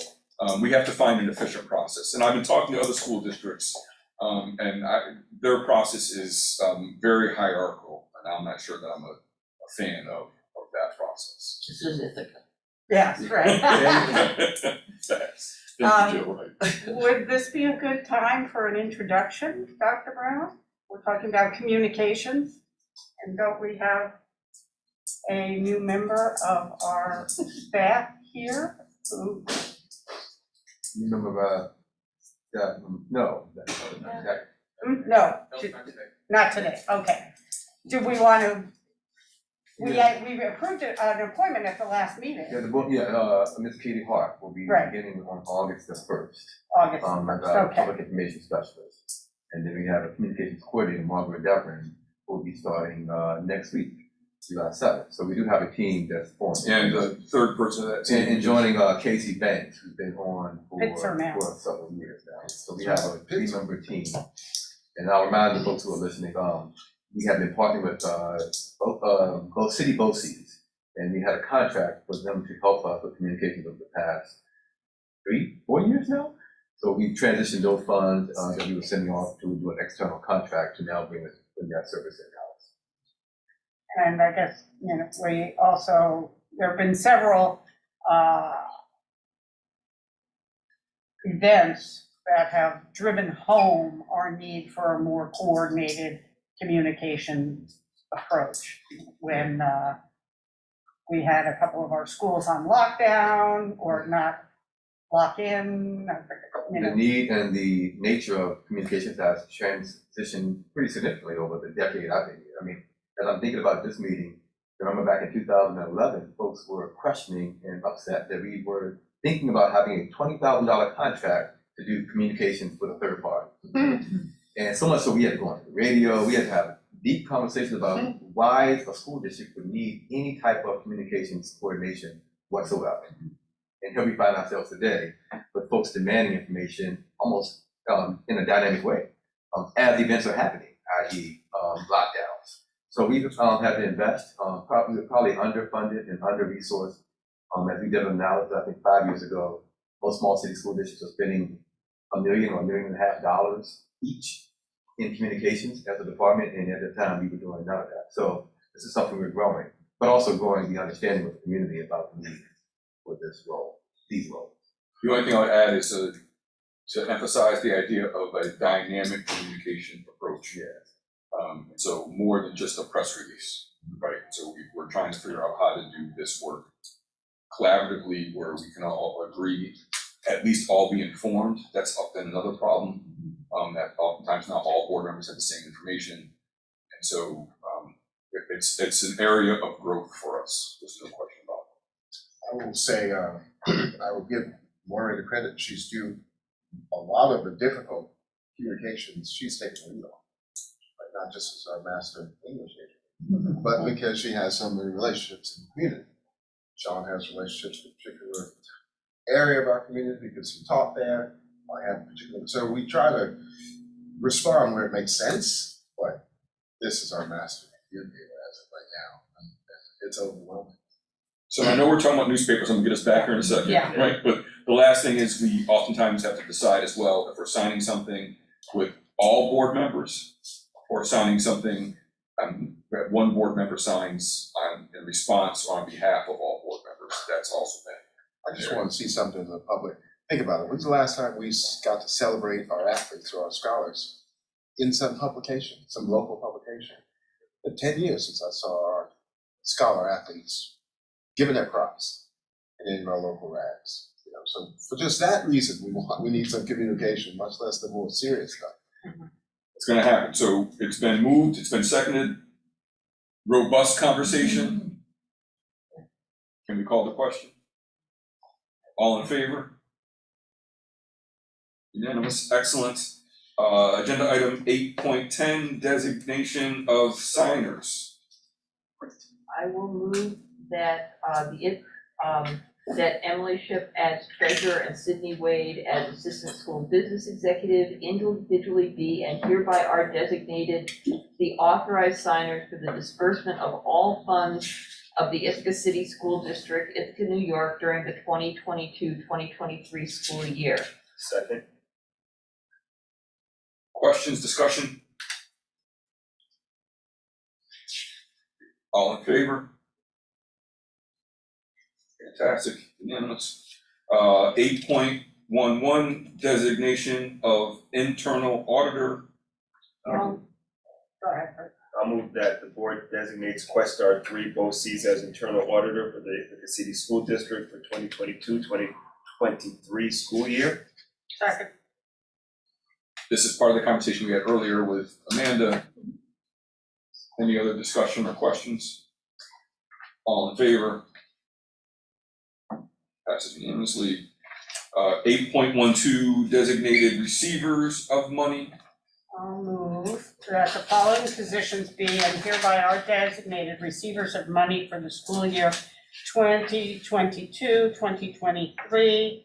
Treasurer, Ithaca City School District, School Treasurer, Ithaca High School, School Treasurer, Lehman Alternative Community School, School Treasurer, DeWitt Middle School, School Treasurer, Boynton Middle School, librarians and library clerks, school secretary, all schools, cafeteria cashiers, tax collector, tax clerks, gate person, purchasing agent, chief operations officer, school lunch clerk, transportation director, wellness and athletics officer, athletic facilities manager, athletic equipment manager, director of child nutrition. Second. Questions and or discussion?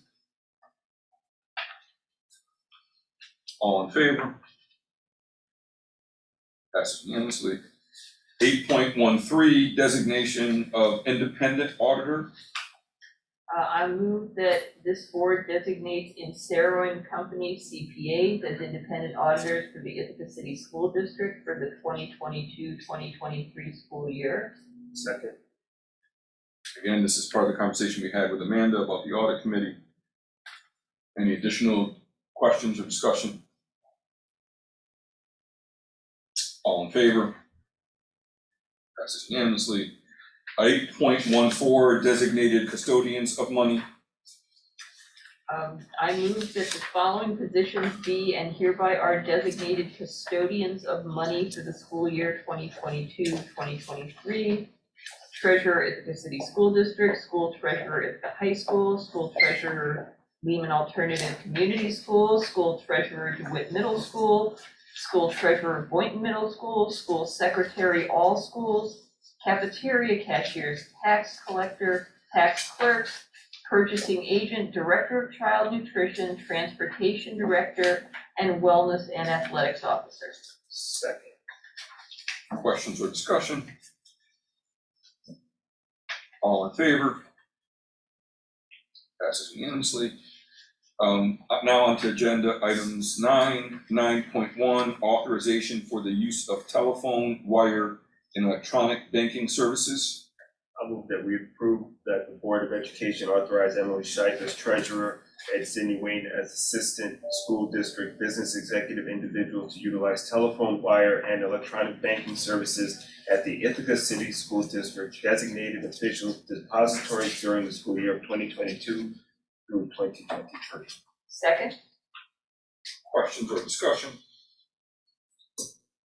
All in favor? Passes unanimously.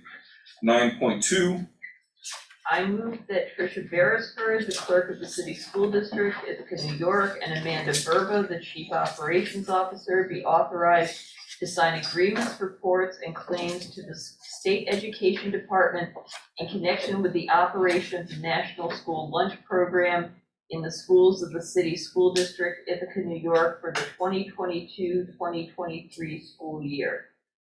Second. Questions or discussion? All in favor? All opposed? Oh, I'm sorry. Were you in favor? Yes, Passes I unanimously. just pulled the not present. Apparently. Agenda item 9.3, authorization certification of payrolls. I'll move 9.3, that Robert Van Kuren, the Chief Human Capital Officer, and/or Amanda Verba, Chief Operations Officer, be and hereby are authorized to certify all payrolls prepared on behalf of the Ithaca City School District, Ithaca, New York, for the 2022-2023 fiscal year. Second. Discussions or questions? All in favor? That includes Eldred, passes unanimously. 9.4, authorization of cooperative bidding. I move that this board agrees to join with other school districts and BOCES in New York State in cooperative bidding as authorized by General Municipal Law, Section 119-0, for the purpose of selected items for use in and by this district, and that the clerks of the participating districts and/or BOCES be authorized to act as agents for the preparation of specifications and for the receiving of sealed bids submitted in answer thereto, and that the board agrees to abide by majority decision of the participating agencies on quality standards, that unless all bids are rejected, it will award contracts according to the recommendations of the majority of participating agencies if it desires to do so, and that after the award of contracts, it will conduct all negotiations directly with the successful bidders. Second. Amanda, does it make sense for you to just talk briefly about our cooperative bidding and the work that we do? Sure, so this is specific right to the BOCES working on our behalf. So we actually contract with DCMO BOCES and other BOCES as needed to, it's purchasing power, right? So the more folks that jump into a bid, if we all need particular products, right, you're able to leverage those funds so that we know that if 22 districts need something, you're getting a better price, right, versus if we did it alone. So the power of cooperative bidding and purchasing, it is mandated by law, it's very prescribed, right? You have to be very public, transparent, you have to be able to get those bids sealed, that sort of alleviates any kind of like relationships, right, to leverage any kind of awards being given. So that's really what that is. And so this is specific sort of to those supplies, and then obviously it talks about the standards that we would use. For example, if somebody wins a bid and it's not a good product, or they maybe didn't meet the needs as described, it also provides that procedure as well for that. Additional questions? I remember over time, we've had some pretty tough conversations within this group about whether or not we would allow bidding to be met by folks who deal with incarcerated individuals, and whether or not we would allow local individuals who can prove they could meet our needs to have some kind of advantage is not the right word, but preference? Priority? And I honestly can't, it's been a long time. So I don't know where we are with those, but I remember tough conversations about that. So maybe once we're over this and we get into finance, we can refresh where we stand on We that. definitely talk about what the laws allow us to do. That's where we always ended up. Yeah, What that's was right. allowable, what was not allowable. Yes, and there are great people who can advise us on that at a finance, maybe that can be an agenda item. Yes. Any other discussion or questions? All in favor? That is everyone but Mr. Malcolm, who is not here. 9.5, authority to invest funds. I move 9.5 that the Board of Education delegates the authority to invest school district monies to Amanda Verba, the Chief Operations Officer, and/or Emily Scheib, the Treasurer, in accordance with sections 1604-A and 1723-A of the education law and any other pertinent regulations. Second. Questions or discussion? All in favor? Is everyone present except for Chris? I'll move, oh, sorry. No, please. I'll move 9.6, authorization of petty cash funds. That the Board of Education hereby authorizes the establishment of petty cash funds for the fiscal year 2022-23 in the amounts listed, and appoint the designated positions as custodians of funds. And all of the, it's just two. Ithaca City School District Treasurer, $100. Ithaca City School District Transportation Director, $100. Second. Discussion or questions? Amanda, if I'm not mistaken, we have had some conversation about the amount of money. Yes, we like to keep it as low as possible, right? So any cash is risk, right? So that's why you see very few stewards of actual cash in the district. And again, these are good things like, so for example, at transportation, if somebody were to go on a trip, right, and we knew that they were gonna be a full day and they needed to get a meal, instead of like getting the district credit card, it might be something like this, or they use their own money, like we have to track everything that comes in and everything that goes out. So we like to keep things small and we like to keep things few when it comes to petty cash. Any additional questions or discussion? All in favor? Is everyone, except for Mr. Malcolm, who's not in the room. Authorization of cell phones for select employees. I will move, Board of Education recognizes that select district employees will be required to carry district-owned cell phones in order to meet their job responsibilities. Such phones should be provided only when a less costly alternative, for example, paper radio, is not available or it is not appropriate in the circumstances. Do I have to read the rest of it? I think we will get the point, if that's okay by, Question? yes. Second, and then question. It says a list of job titles requiring district-owned cell phones shall be maintained, and that it will be reported to the board for its approval at its reorganizational meeting. Do we have a list?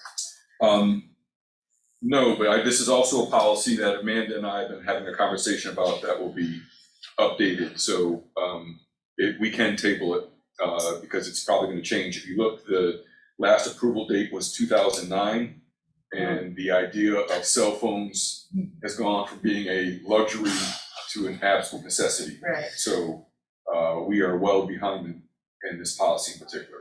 It's an outdated policy that Amanda and I already know. We've already been in conversation about. It has to be updated. And I think our auditors actually asked us to update it as well.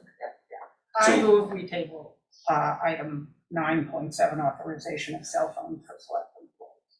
Does that mean that our select employees won't get cell phones for the month of July though, and that they might? I think what need it them? means is that the policy from last year will carry over until we make some Okay, right. change. I'll second that motion to table. All in favor of tabling?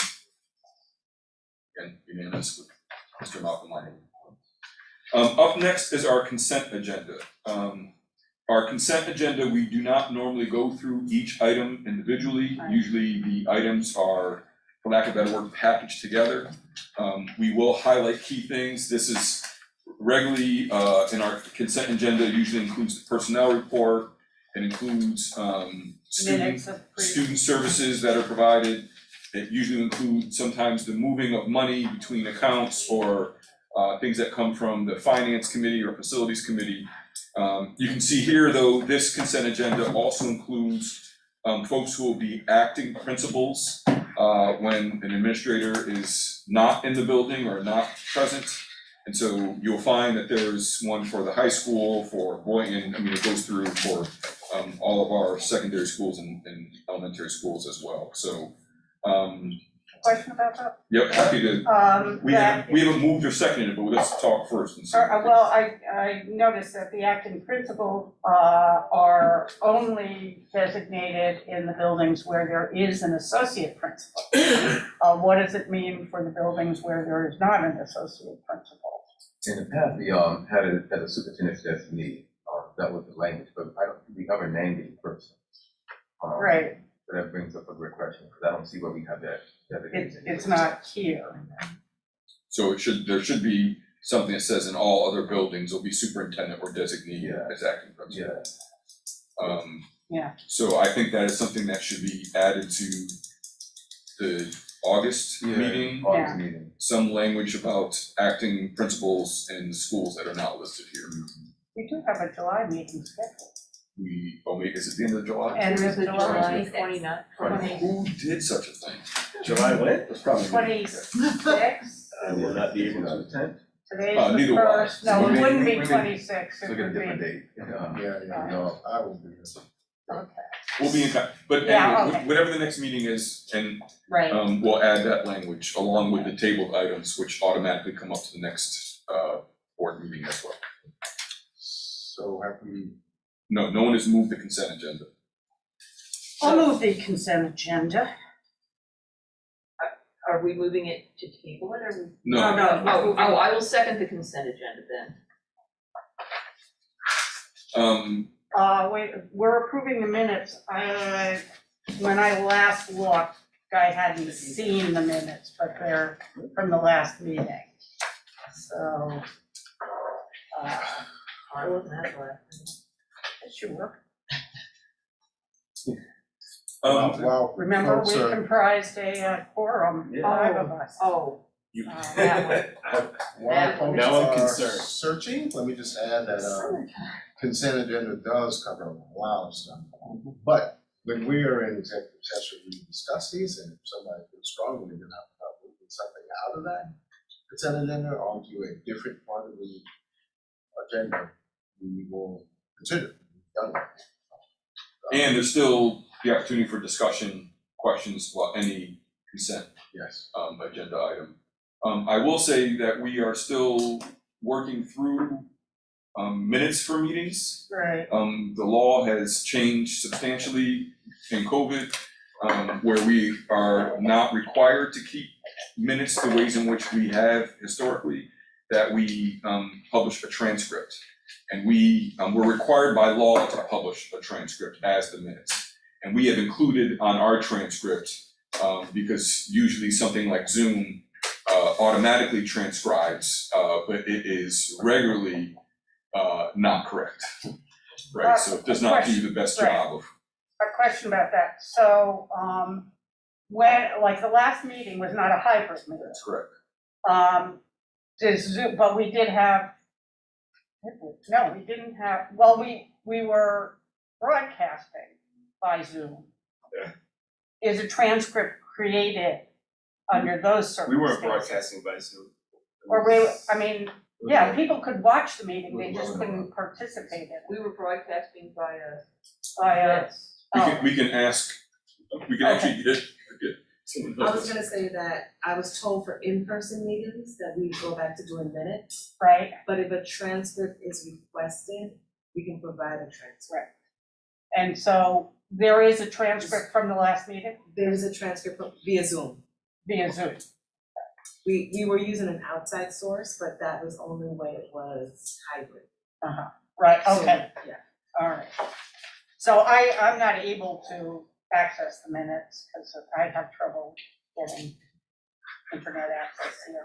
So Figure out. are you asking us to do something about the minutes to remove Well, item?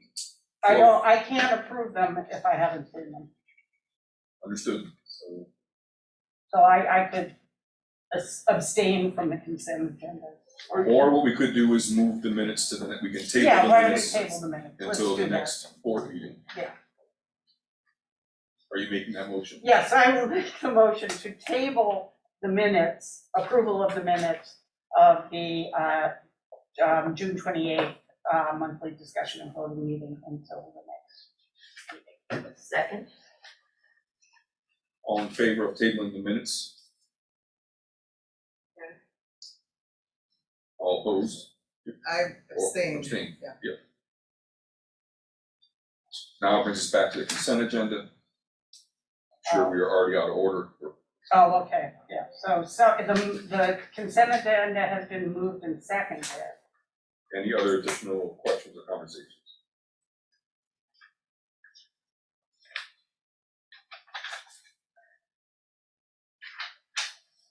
All in favor of the consent agenda? Passes unanimously, and Mr. Malcolm is here as well. School district business, item 14. This is the adoption of the 2022-2023 meeting agenda or meeting schedule. We published this. It is definitely able to be changed for a variety of reasons, which we've done before. For example, school is canceled on a particular day because of a snowstorm. We usually do not have a meeting on those days, right? Or if we need to add an additional meeting, historically, we should have talked about this previously, but you can see it in the schedule as well. I think the first Tuesdays of the month have historically been policy and HR committee. The second Tuesday is a full board meeting. The third Tuesday is facilities and finance, and I'm missing. And legislative advocacy meets before The a second regular board meeting, Yeah. which would be the third or the second. Second The Tuesday. Second Tuesday. And then curriculum instruction is before The the fourth. fourth. And then the third, Right, so was facilities committee, and full finance. board meeting, Oh, right. committees, full board meeting. right, On months that we have 5 Tuesdays, we usually try to hold those open for board development sessions. And I would anticipate that we will have board development sessions this year.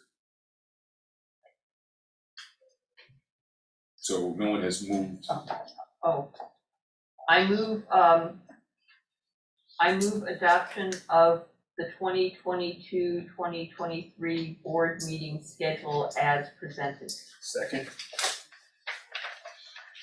Discussion, questions? All in favor? maybe I'll just say that, some of these Tuesdays where there have been some, like, for instance, I have been on HR and policy, so that first Tuesday I've had a long meeting day. And then those who are in the committees that meet prior to a regular board meeting, they have a long day. However, before we landed on this schedule several years ago, our committee work sessions were like all over the map. Any day of the week, and particularly for our staff, it was difficult, and this has made it much easier for the staff to know that Tuesdays are meeting day, and it's made it easier for board members, it's Tuesdays. And for the community as well. They know meetings are on Tuesdays. Yeah, my first 6 years on the board, I would sometimes be out 2 or 3 evenings a week doing board related work. And I will say personally that if we had not moved to this Tuesdays only schedule, I would not have run for a third term. It really was draining, and in my experience, this has been much more manageable. Your friends and families will learn quickly that you don't exist on Tuesdays. Tuesday evenings. Tuesday after 1. What you do before then is your business. If there's no more discussion, all in favor? Fantastic, it passes unanimously. The last item on our agenda is item 14.2, vacant seat.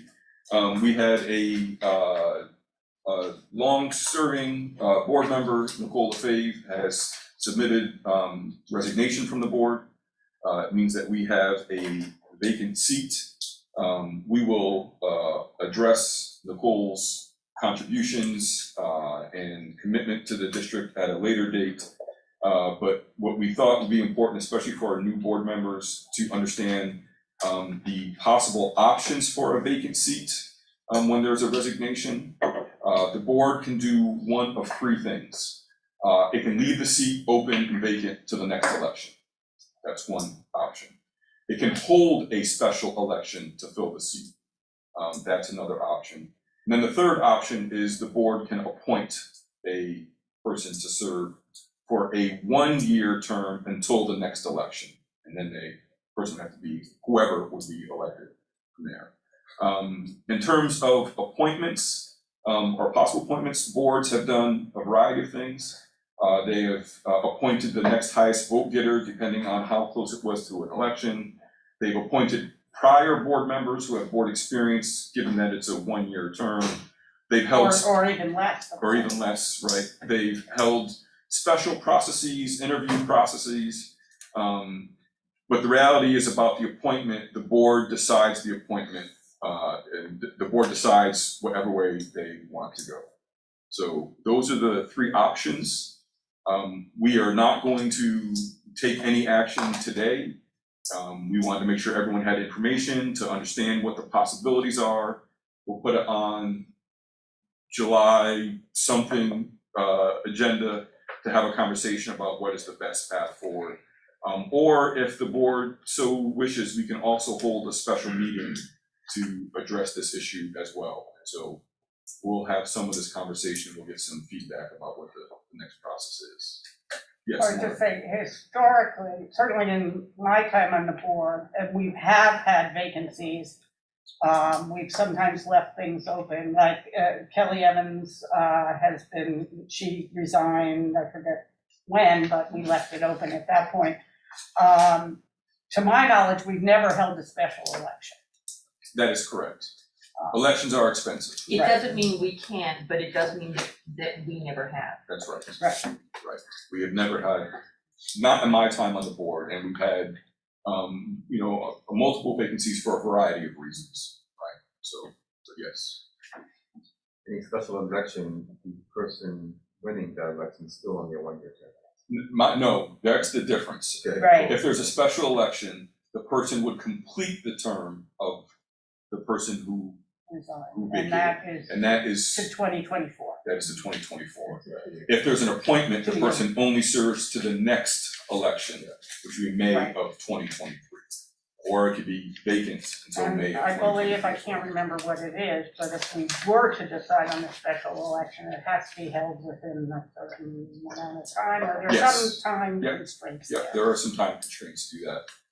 To at least announce a special election, which also requires public notice well in advance. I think it's at least 45 days. Tricia would know that. 45 days. So are there questions about process? The point of that was just to give information, was not for us to make any decisions. Is it appropriate to make comments at this point, or do you just want to just leave it out there? Some of us have known for, what has it been, 2 days, 3 days? 2 days. Yeah, so this is very, sudden. It's new for everybody. Yeah. I think it'd be best, from my own personal perspective, it'd be best for us all just to sit with the information and think about the best way to proceed. And we'll follow up. So for all board members, you'll be getting an email from probably Tricia or Moira and myself about committee preferences, about liaison preferences. We will follow up with the tabled items at our upcoming board meeting, and there'll probably be some additional information that happens. I hope for our new board members that your ICSD emails are working. We try to use our ICSD emails. It's important to say to everybody that those emails, anything that is sent, doesn't matter whether it's your ICSD email or not, is something that can be foiled. And so there'll be times when the member of the board will say, this is not appropriate for an email conversation. We need to have this in public, right? So that will happen at some point in time for all of us. So just know that. Anything else? So we will receive ICSD emails prior to receiving any committee liaison And you requests. should have those emails set up today, double check. Yes, and if not today, we'll They should work be on that. in touch with you. And With them on devices. What does that mean? Oh, yeah, we'll talk about that. Yeah, we'll talk about it. Sorry, go ahead, I apologize. does the board have board insurance, the board members? Meaning board insurance. like board of directors insurance in case any Liability. yes. Not that we request that. Yes. We Yeah. absolutely do, and also includes access to legal counsel if it's connected to your role as a school board member. Correct. I have heard this over the years and never checked it out legally myself, but I have confidence in the folks who are telling us this, that we are only board members when we're at this table, or in a committee meeting or an exec session. When we leave this building, we are not operating under the umbrella of being a board member. So that's an important distinction to make. And I don't know if our insurance still covers us when we walk out, but that's always been my assumption based on that information. Bob, can you clarify, please? Was Bob paying attention? What? He looked fairly blank after No, I I'm said. here, I was just here. I don't know what more I can add, Eldred said it, I think, almost word for word, the way I said it. It is, the difference between a city council person, for example, is a council person 24 hours a day for their term. And for the new members, as you learn when you go through the school boards association training that all new members have to take, your role really is when the gavel strikes your board members, and when it strikes to end the meeting, you are private citizens again. Not that the work doesn't continue, but just keep that in mind as you go into buildings or talk to employees, that you're a private citizen during those conversations, and other times you're board member. And the last thing I'll say about the orientation and the training that you go through from NYSBA, what I've heard from multiple new board members is that it's a great beginning, but it's inadequate. So please feel free to ask questions. We may go through things a little bit slower the first couple months just to make sure that folks have had their questions answered, but NYSBA is a great organization with fantastic information. But the required training is not going to give you all the information that you need. And particularly because each school district, over 700 in New York State, does things radically different. So learning what we do here, or even questioning what we do here, is always helpful for fresh eyes. Like, should we do it this way? Should we try to do some changes? So with that being said, a 2.5-hour reorg meeting is not too bad. We've had longer, we've had shorter. But if it's good by everybody, I will close the meeting and wish everybody well on a 90-degree Friday. Enjoy. Welcome both of you again. Yeah.